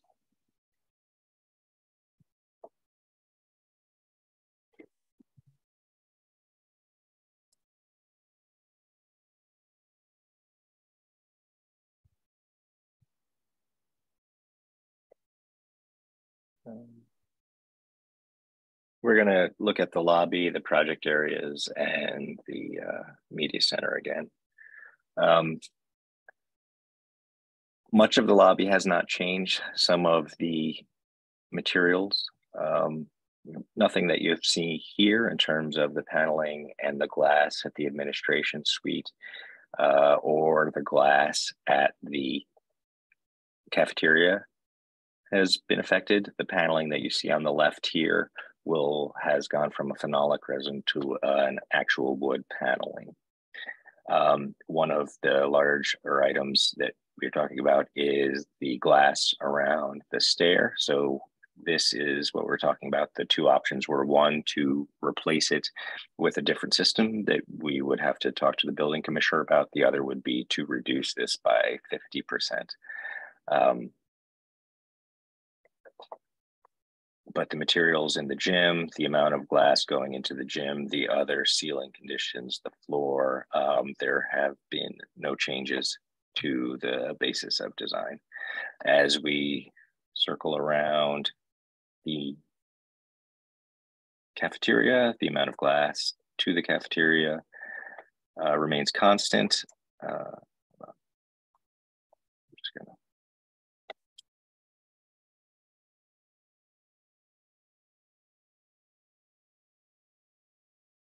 Sorry about that. Tim, when you get to the portals of the project areas, maybe you can do pause. I wanted to mention, so that the other area where you see paneling that would change would be around the stage. And then here, as you're on your right, as you're walking out of the building in this direction, we've changed that material. And the way it's rendered, it already looked like wood, so we don't feel that it's too much of a distinction. So here is one of the changes. So in previous iterations, this wood paneling at the entrance to the project area was rendered essentially to the door height of the toilets. And the tile that you see on the left here went to 5'2". So we've reduced that 18 inches, and we've reduced the paneling at the entrance to the project areas to the same height. We still have a durable surface in the range of kids' backpacks and shoes, but there was some savings there, and we felt that we can still do what we have to do to keep the walls durable with people going through it. So as you go into the project area here, you can see that the clouds are a little bit simpler, and this is just an estimation of the size. There are lots of things that we can do with the fixtures to get the right look. This amount of glass over the classrooms is reduced. It shows the 40% reduction. So the $107,000 associated with that change that has not been taken in the current total would be added if we did not put back the glass that is shown here. And another change in the project areas is these cabinets above the lockers have gone from a natural wood finish to a plastic laminate finish. And as we develop the design, we can figure out what's most appropriate, whether it is a wood look or some other look. With plastic laminate, you have a range of expressions that are available. But just as a point of reference, the glass over the central classroom in the cluster of 3 essentially went all the way. So with a few breaks of this width, the glass went wall to wall in the project area, and this reduction is what you would be looking at if we were to accept that line item. Now moving into the cafeteria, the media center, there is a 50% reduction in the glass into the workroom included in that storefront reduction. None of the exterior glazing has changed or the other materials in the library. And then as we circle around to look at the entrance wall to the library, it's a little. And did we change the ceiling materials? We did not change the ceiling in the library. We changed the ceiling in the project areas and the media center. But in the The cafeteria. Cafeteria. Not Yeah, media sorry, center. cafeteria. There's a lot of, but we did not change. Yeah, not in the media center. We changed it in the cafeteria, and then the solid wall around the door looking to the corridor is a decrease in the amount of glass from the last iteration, but there is still a considerable amount of glass that will allow natural light coming from the stair across the corridor or from the library itself to get into the corridor. And from a program perspective, at that end of the building or the front of the building, there's the media center, the art and STEM classroom, and a couple of, there's a lit specialist room. So it's still equally important, but there's not project areas. Students won't be gathering. We could use the corridor for project-based learning. So that's why we felt it was important to bring light in, but there's ample light still resonating into the corridors, which really are not used like the project areas.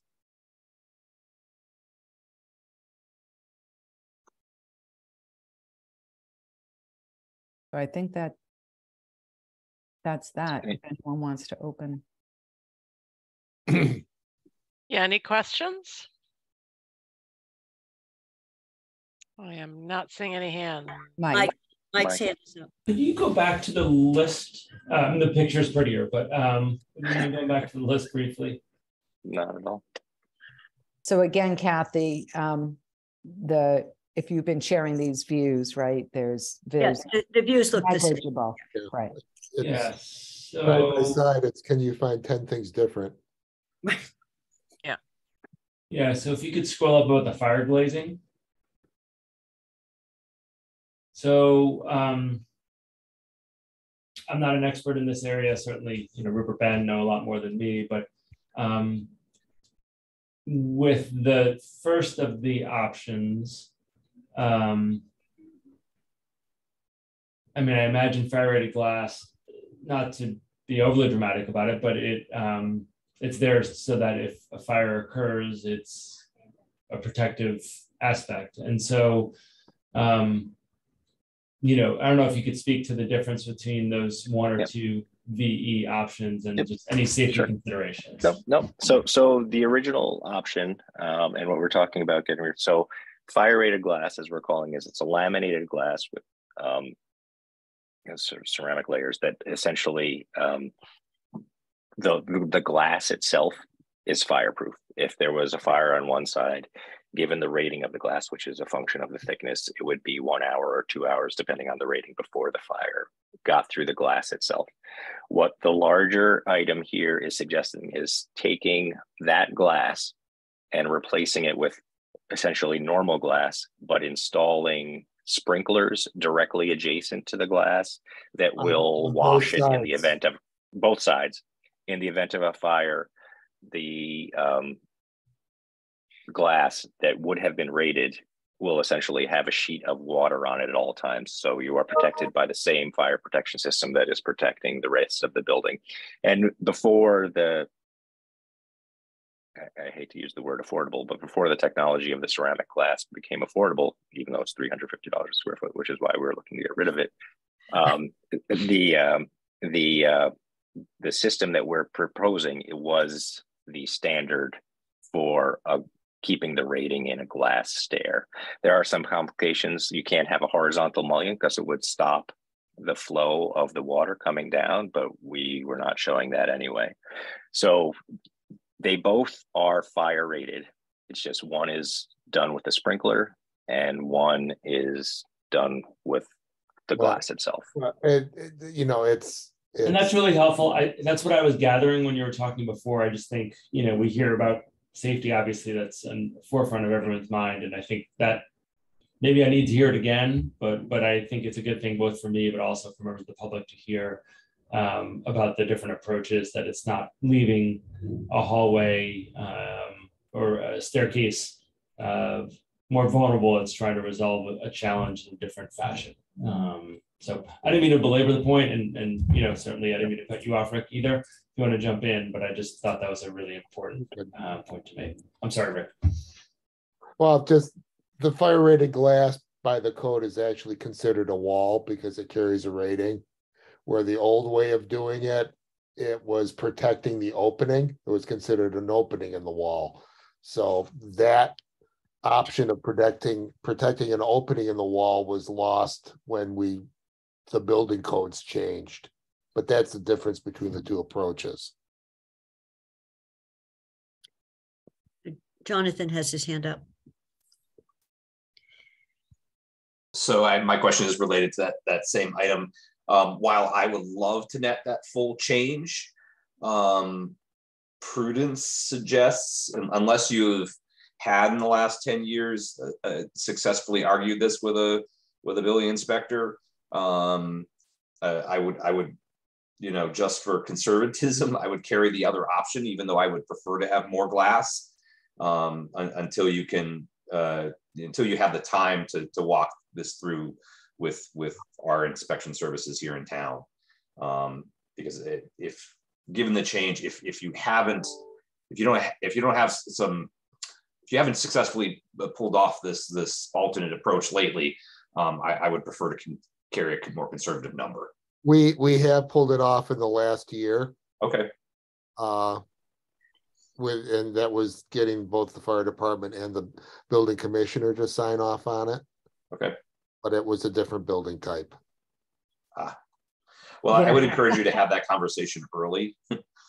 So what we can do, Jonathan, I guess you're right, because this is, it's not something we can say, let's just take. Maybe what we'll do is we'll carry the lesser number at the end of this and then set up a meeting with the building commissioner to review this and the kindergarten classroom doors.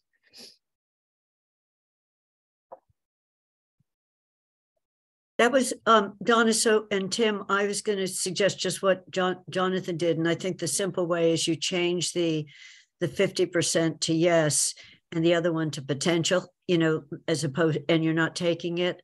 I wanted to talk about the transoms where you didn't take it. I think I agree with not taking it, Tim, outside the project areas, as or you took 40%. My question was, did the picture we just say, did it already have the 40% removed? The picture we saw did have the 40% removed. Okay, because I think those transoms are really important for the light that's coming into the project area. So as long as we continue to have that, so I think that was my only comment on it. And the things you didn't take, I agree with not taking. So there's not anything, at least there's nothing I see on your list I would take off. So I'll stop talking. Phoebe's hand is up. I might question removing the exterior kindergarten doors. I'm thinking in some type of emergency, those are the kiddos that ultimately may be the most nervous. Not having to navigate interior hallways at a time like that might be prudent.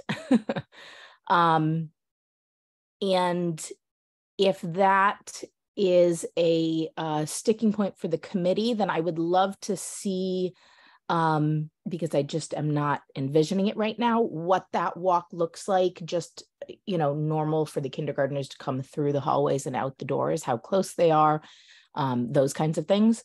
That was just my first sort of thought on that.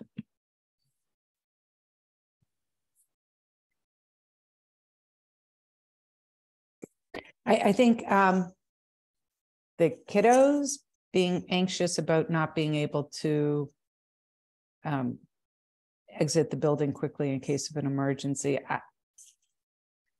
I'm not sure that that's the first thing on their mind, right? As long as there's a path and the staff, I'll defer to Tammy and Mike on that. I think they're the ones really to respond to that. We've had kindergartens on several of our buildings on the second floor. So there is no second means out, right? Like straight up, like they're on the second floor. So it is absolutely doable. And if this was 100 square feet, no, yeah, 100 square feet smaller, Phoebe, there would be no exit. There would Actually, be no requirement. Actually 50 square feet, right, Tim? 50. Yeah, 50 square feet smaller. The There door would not be no. required by code. Right, right. So there would be no. So, you know, if it was a general classroom, we wouldn't even be considering this. We wouldn't be having this conversation. So I don't know if Tammy and Mike want to chime in on that. Mike.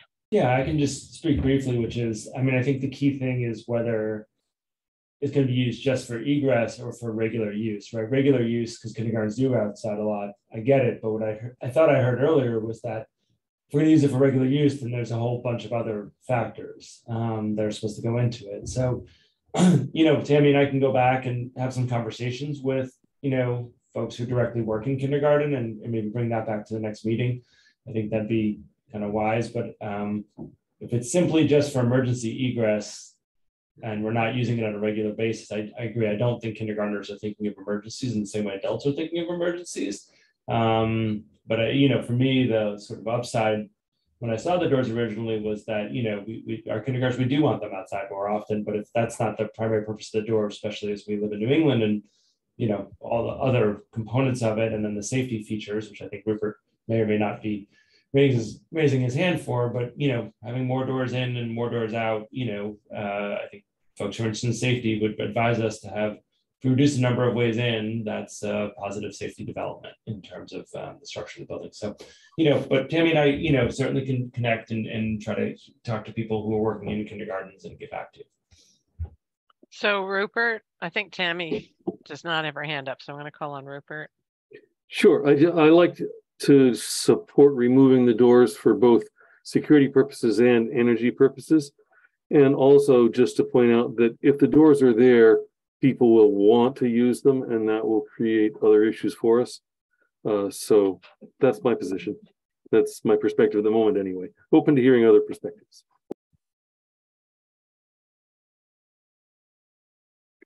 Okay, I'm not seeing other hands on that, but so Margaret, I just need to do a time check. It's 10:25. Yep. It's 10:25, and I had posted this as going to 11, but I don't. I know Sean had to leave, and Paul said he might have to leave. So just can everybody stay until 11? Okay, so I'm seeing nodded heads. That's all. So we can try to get through this list. That'd be great. Thank you. If there are no further questions. Angelica also has to leave. Okay. Angelica, when do you need to leave? I just need to head off by in any minute, 10:30. Okay, so let's see how much we can get through. We will still have a quorum. If we lose too many more people, we won't. But so we'll keep going. Sorry. We're going to move to the mechanical systems. There are only 2 under straight mechanical and 1 is plumbing. But sorry, Rupert still has his hand up. Rupert, are you good? Yeah, he just didn't put it in. Okay. The first is we have sensor faucets specified, and we were replacing them with mechanical metered faucets, meaning you press a button and the water stays on for a certain amount. And checking back through our meeting notes, that was actually Rupert's stated preference, so I don't think he would object, but you are in fact touching the faucet, which you wouldn't with the sensor faucets and fixtures, but it does yield a savings of $34,000, so it is on the list. The other item under mechanical is a large item, and we just want to explain how this works. So the chilled beams, the terminal units for the heating system have 4 pipes going to them. It's a return for hot and cold water. So at any time, if the thermostat in the room tells the units they can be heating or they can be cooling, regardless of what the units in the next room are doing. So all of the rooms function independently. A typical cost savings item is to replace that 4-pipe system with a 2-pipe system, where the entire building would either be heating or cooling We are not suggesting that. We are suggesting putting a valve station in each room that will make each room able to heat or cool individually, but not the individual terminal units within each room. So any classroom can either be heating or cooling. So in a hypothetical situation where on the north side of the building, all of the classrooms were in a heating mode in the winter, but they might actually be in a cooling mode in the winter solar season because there's a lot of sunlight coming in, that is still on the table. But because you've eliminated a lot of piping, and piping is one of those very expensive items now, this yields a savings of $580,000, and we recommend taking it. There is some additional complexity, moving parts. This one is really to Rupert, but the system will perform the way it would if it was a complete 4-pipe system, and rejected heat from rooms that you are cooling can still be used to add heat to the system. So functionally it's the same, but there are more moving parts and complexity. So those are the 2 items we have under mechanical, and probably I would think the floor is Rupert's for this. And he has his hand up. And I've unmuted already before being recognized. So, Tim, my understanding would be in a 4-pipe system, you would have a heating valve and a cooling valve at each chilled beam. Mm-hmm. When we change to this model, we would still have a heating valve and a cooling valve, but it would be for the entire room, and it would be located maybe in the hallway or something. Is that what we're talking about? That is correct. You would still have the 4-pipe system in the corridor. You would still have hot and cold and return in the corridor, but then that valve, rather than being at each terminal unit, would be, I don't know whether it would be in the classroom or on the corridor side of the wall, but yes, you would be consolidating valves essentially. So net result, there would be less piping inside the classroom and potentially a net reduction in control valves? Or would it be the same number of control valves? You would be removing the valves at the units, but they might be integral with the unit and replacing it with a separate valve station. So I guess technically the total number of valves would go down, but the items in the system may go up. I mean, this is definitely worth a conversation with our engineer to fully make sure that you are comfortable with everything that is involved. But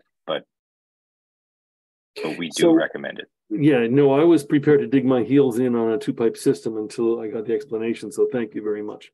I appreciate that. It does seem like it has possibilities for us. My main concern probably would be how easy we can make it to get at the control valves, to service and replace them. How much space will you be able to give them to, and what height will they be at so that we can work on them? Those are sort of minor questions and concerns, I think, compared to overall.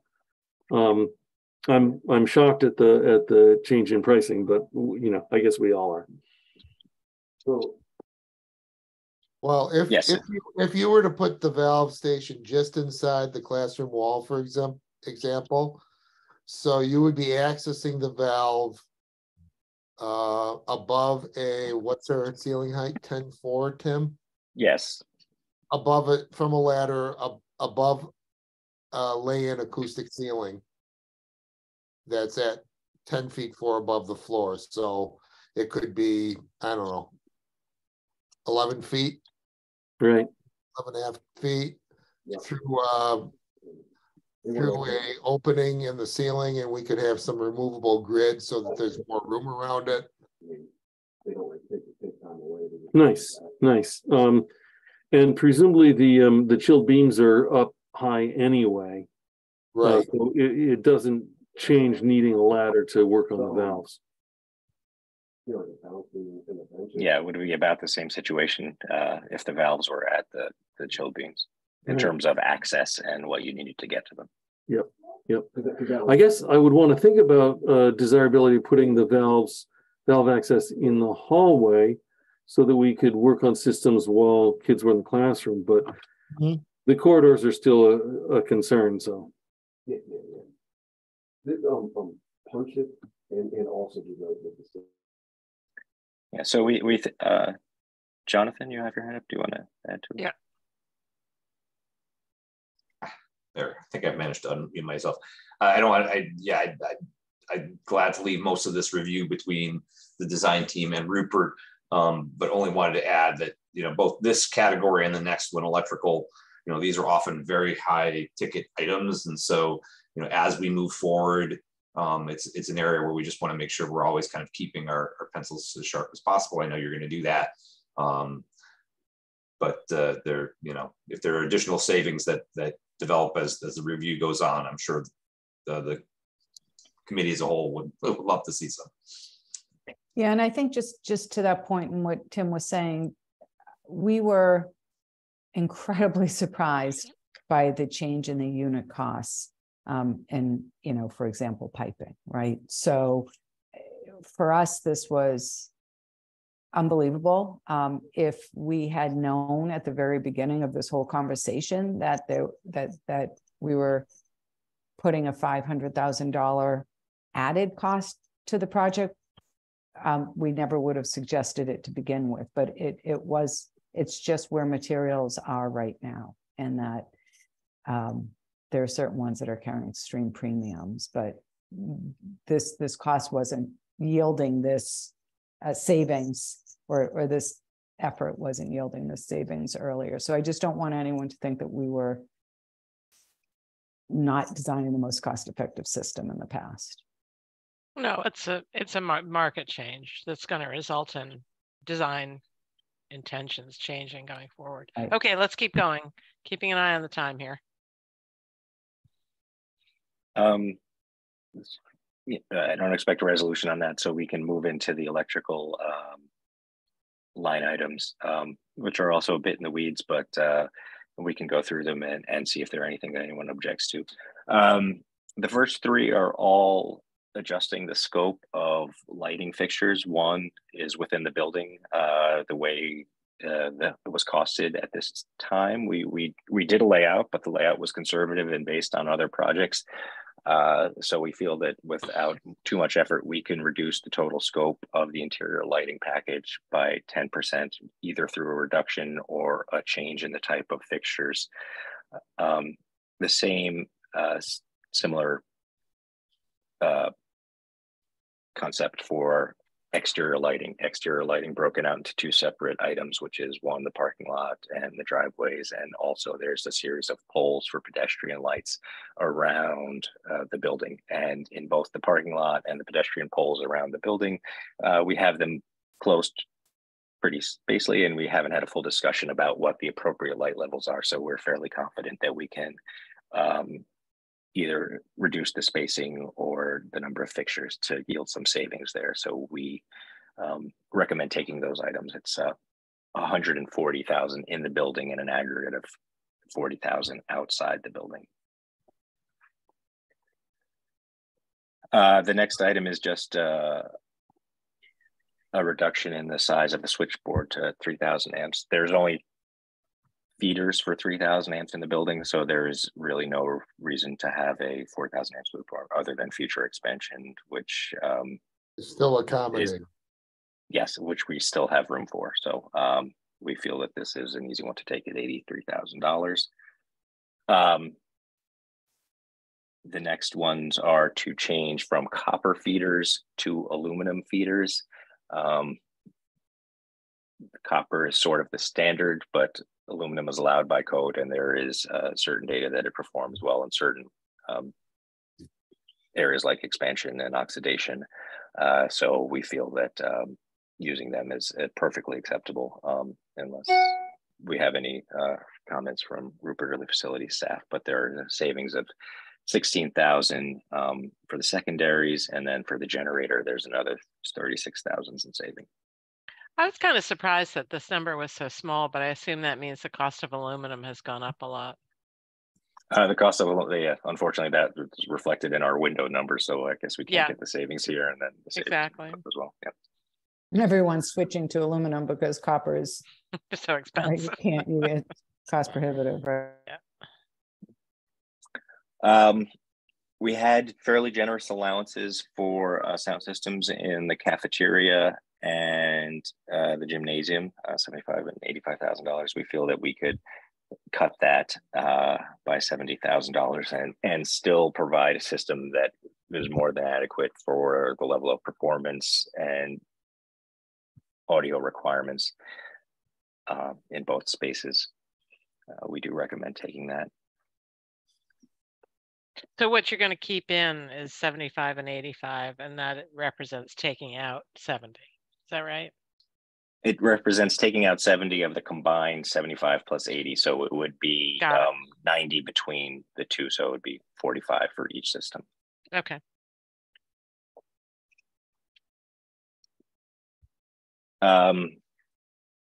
The next is to remove the concrete duct banked around the conduit for the feeders on site from the generator. So you would end up with a direct buried PVC conduit, which is perfectly acceptable. It's just a matter of what the facility standards are. Encased in concrete is durable. It prevents against anything that could happen, but direct buried PVC is acceptable. That would yield $40,000. The next item, the future duct bank for the athletic field lighting comfort station. It's a matter of changing the routing. Instead of going from the street, it would go to the transformer that's already on site. It would still be separately metered from the school, but you'd be saving some lengths. So there would be a savings there of $80,000. The next is to delete electric hand dryers that we had shown in the multi-fixture toilet rooms and the staff toilet rooms. That, you know, obviously we have to have the complete conversation on what the school wants in terms of dryings, whether it's paper towels or I don't think we ever came to a complete closure on that discussion. But if we do eliminate them from the design, that's $56,000. And then in line with school policy and the desires of Amherst in terms of what they want in terms of interior cameras, we have reduced the numbers that were shown on the SD drawings, both exterior and interior, remaining only at the entrances, at the large public spaces. There were some cameras that were shown in the corridors and on the upper floors that were removed. So in aggregate, that takes out $87,000. And then we also, there's another line item for the cameras in the parking lot, which is another $50,000. So all of this needs to be reviewed with the school and public safety. But from what we've heard so far, this puts the number of cameras more in line with what we've heard of what is acceptable to the town.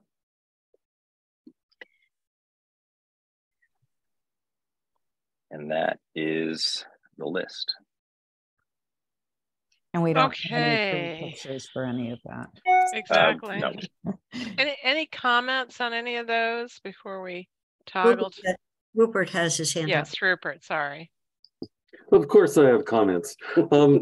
Most of these make sense to me. There's a couple of concerns. As I understand it, the feeders from the transformer and from the street are going to be going underneath parking lots and roadways, driveways. And so my personal feeling is the added risk that aluminum conductors have for getting degraded and failing is too high. And so I would like to suggest that for the feeders, we want the more durable, more longer lasting, more reliable copper. Yeah, direct buried PVC, no problem. 3000 amp switchboard, no problem. All the lighting things, no problem. I guess the only other one that I would rather not see is eliminating the paper towel dispensers. I mean, adding paper towel dispensers. I think that the operating costs for that over time with labor and materials makes it really not worth it, in my opinion. I'll stop there.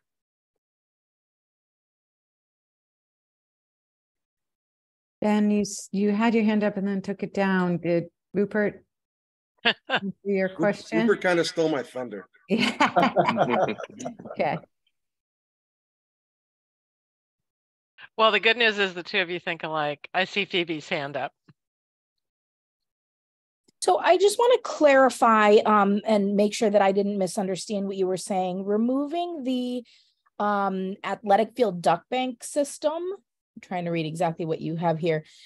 So that's not like, we would still have electrical and plumbing run to what will potentially be a future, comfort station or whatever we're calling it. That's just running it differently than we had originally anticipated. If I could just get clarification on that. Okay.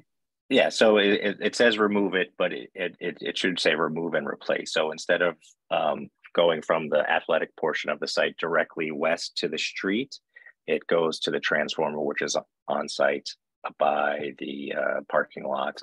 So that reduction in connections and linear distance saves some money. And there is no future plumbing. As for the plumbing component of the comfort station, the last discussions were that it could be composting type toilets and not have plumbing. So there is no plumbing component for future in this estimate.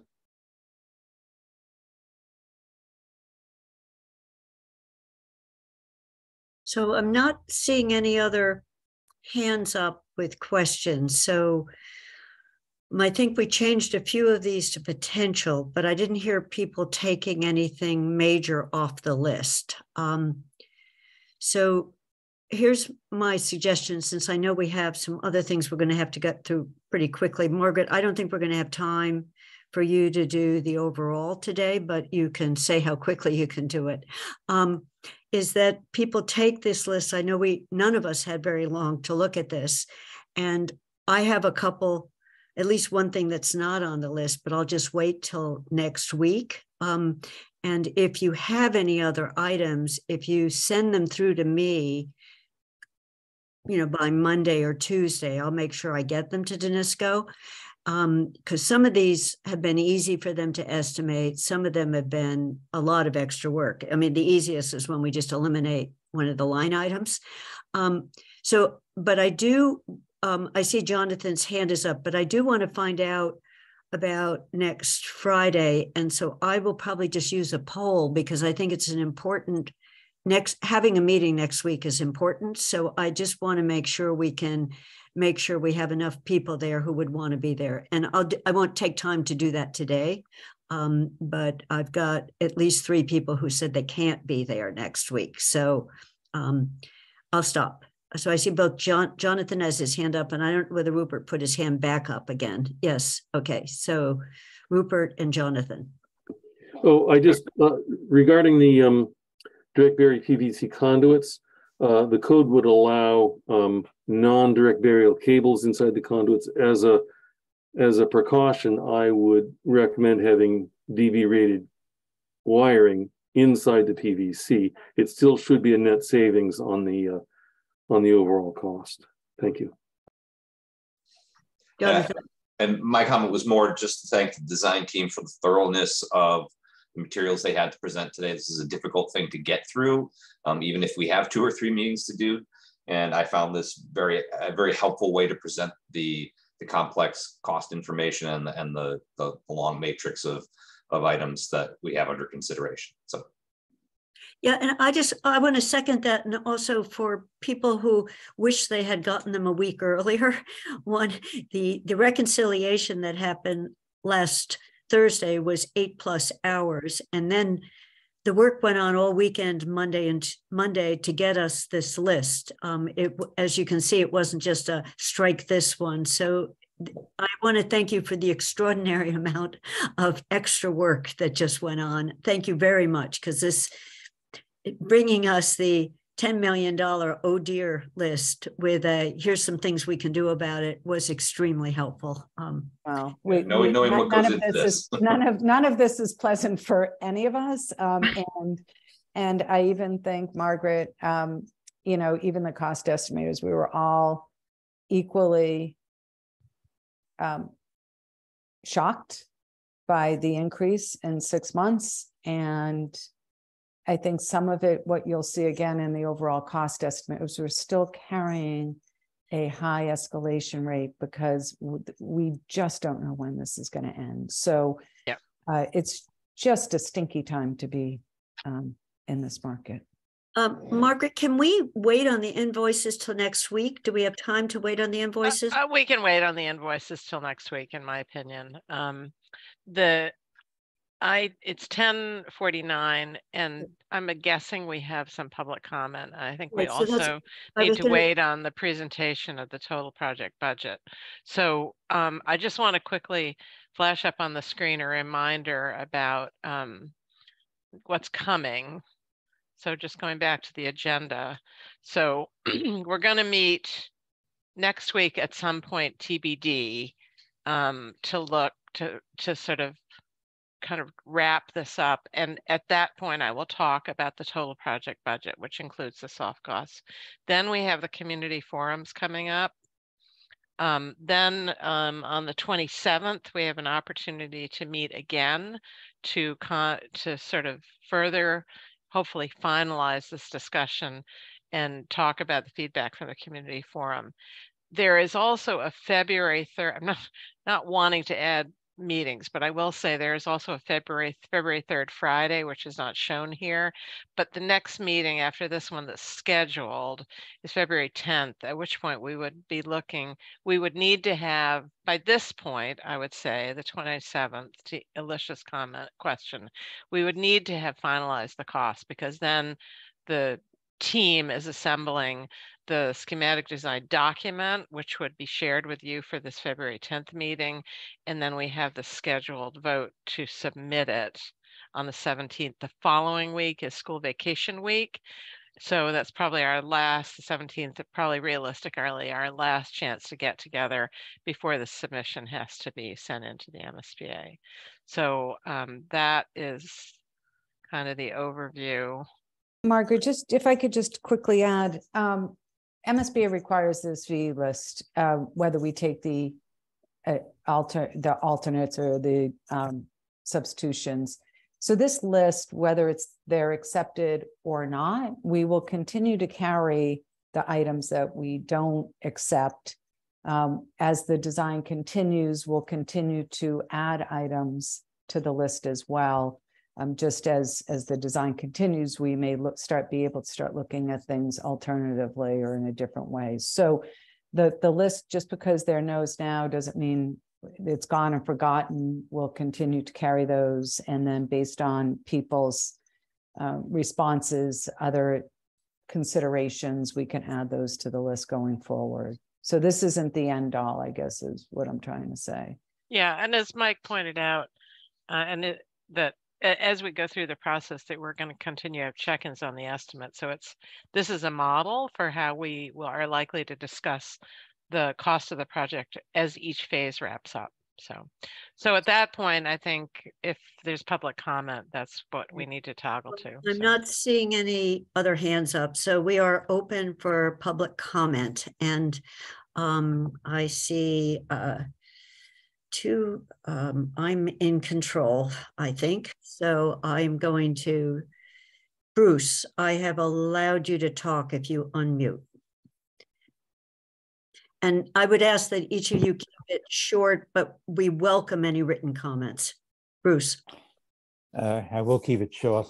First, I think really important to echo what Jonathan and you, Kathy, said about this process, and Danisco and Margaret and so forth. It's really quite phenomenal. I'm very pleased to have received all this stuff. And I think the way Tim and Donna and Rich, you facilitated the discussion is also noteworthy, because it really was a long complicated list, and it's a big committee, and there's others out there as well. So congratulations on that. I am going to send you, Kathy, the written thing, so I'm not going to say too much now. But I did have a question that I will put on the list, but I wonder whether we're able to use PEX. You've talked repeatedly about the cost of piping, and so we're not able to use PEX instead of type L copper. Tim's not shaking his head, so that's unfortunate, I think, but maybe we don't have to get into conversations about that. I will send my other lists to you, Kathy. I've got a few comments and thoughts about how we could reduce site work. So thank you all very much. Thank you. Okay. Rudy.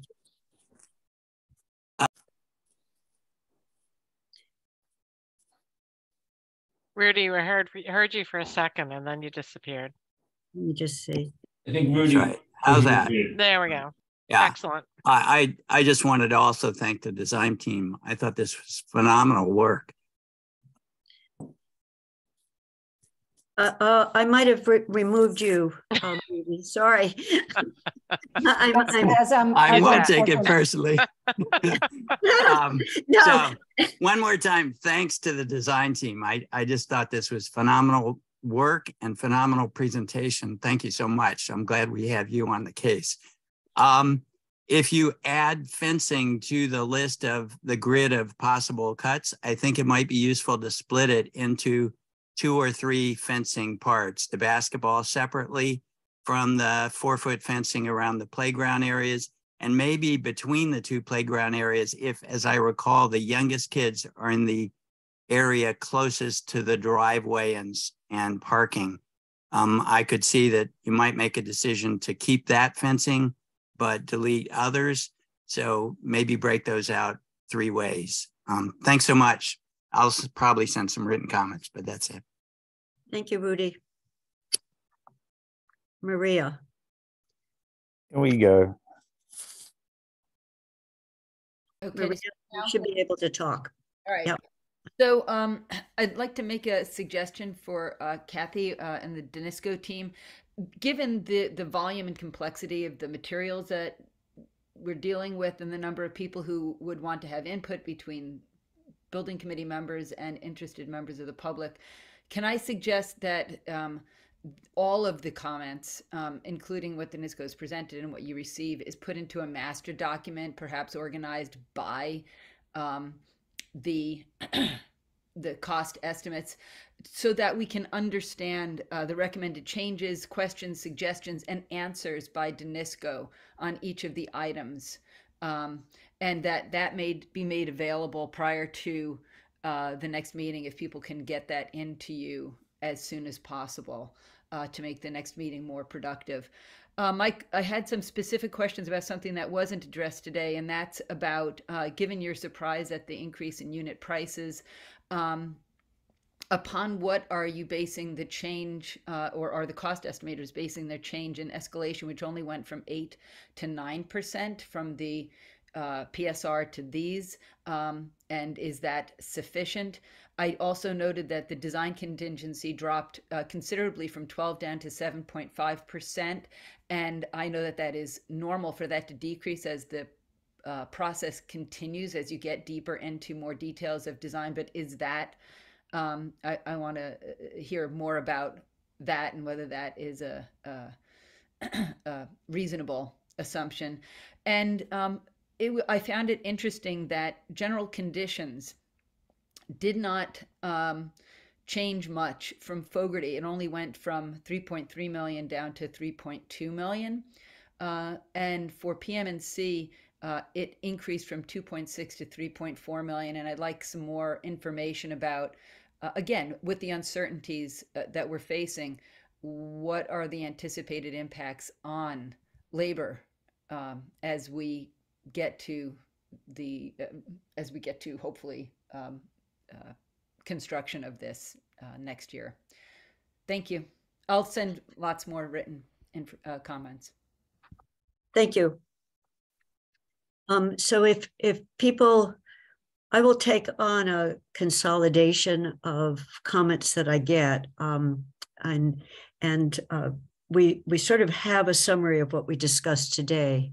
So I think we're ready for the next week, other than finding a time for us to meet. And again, I just want to thank, I want to thank everyone for staying longer today, but also just to thank you for bringing us a long list with that added up to more than a small amount of money. I think that was a gift to us. So I think, Donna, your hand is up, but I was about to say the meeting is adjourned. So I just want to say that I think what we'd like to do, hopefully, is reach out to the building commissioner, maybe talk about the soils, try to, I know next week's a short week, but if there's a way to engage some folks so that we can at least report back whether some items are available or some of these reductions are possible or not. Okay, so I'll work with Paul on that, you know, on both those two pieces. Thank you. So I think I'm not seeing any other hands up, so I am going to say the meeting is adjourned at 10:59, which means we adjourned by 11. So that's great. Thank you, everyone, very much. Have a good rest of your day.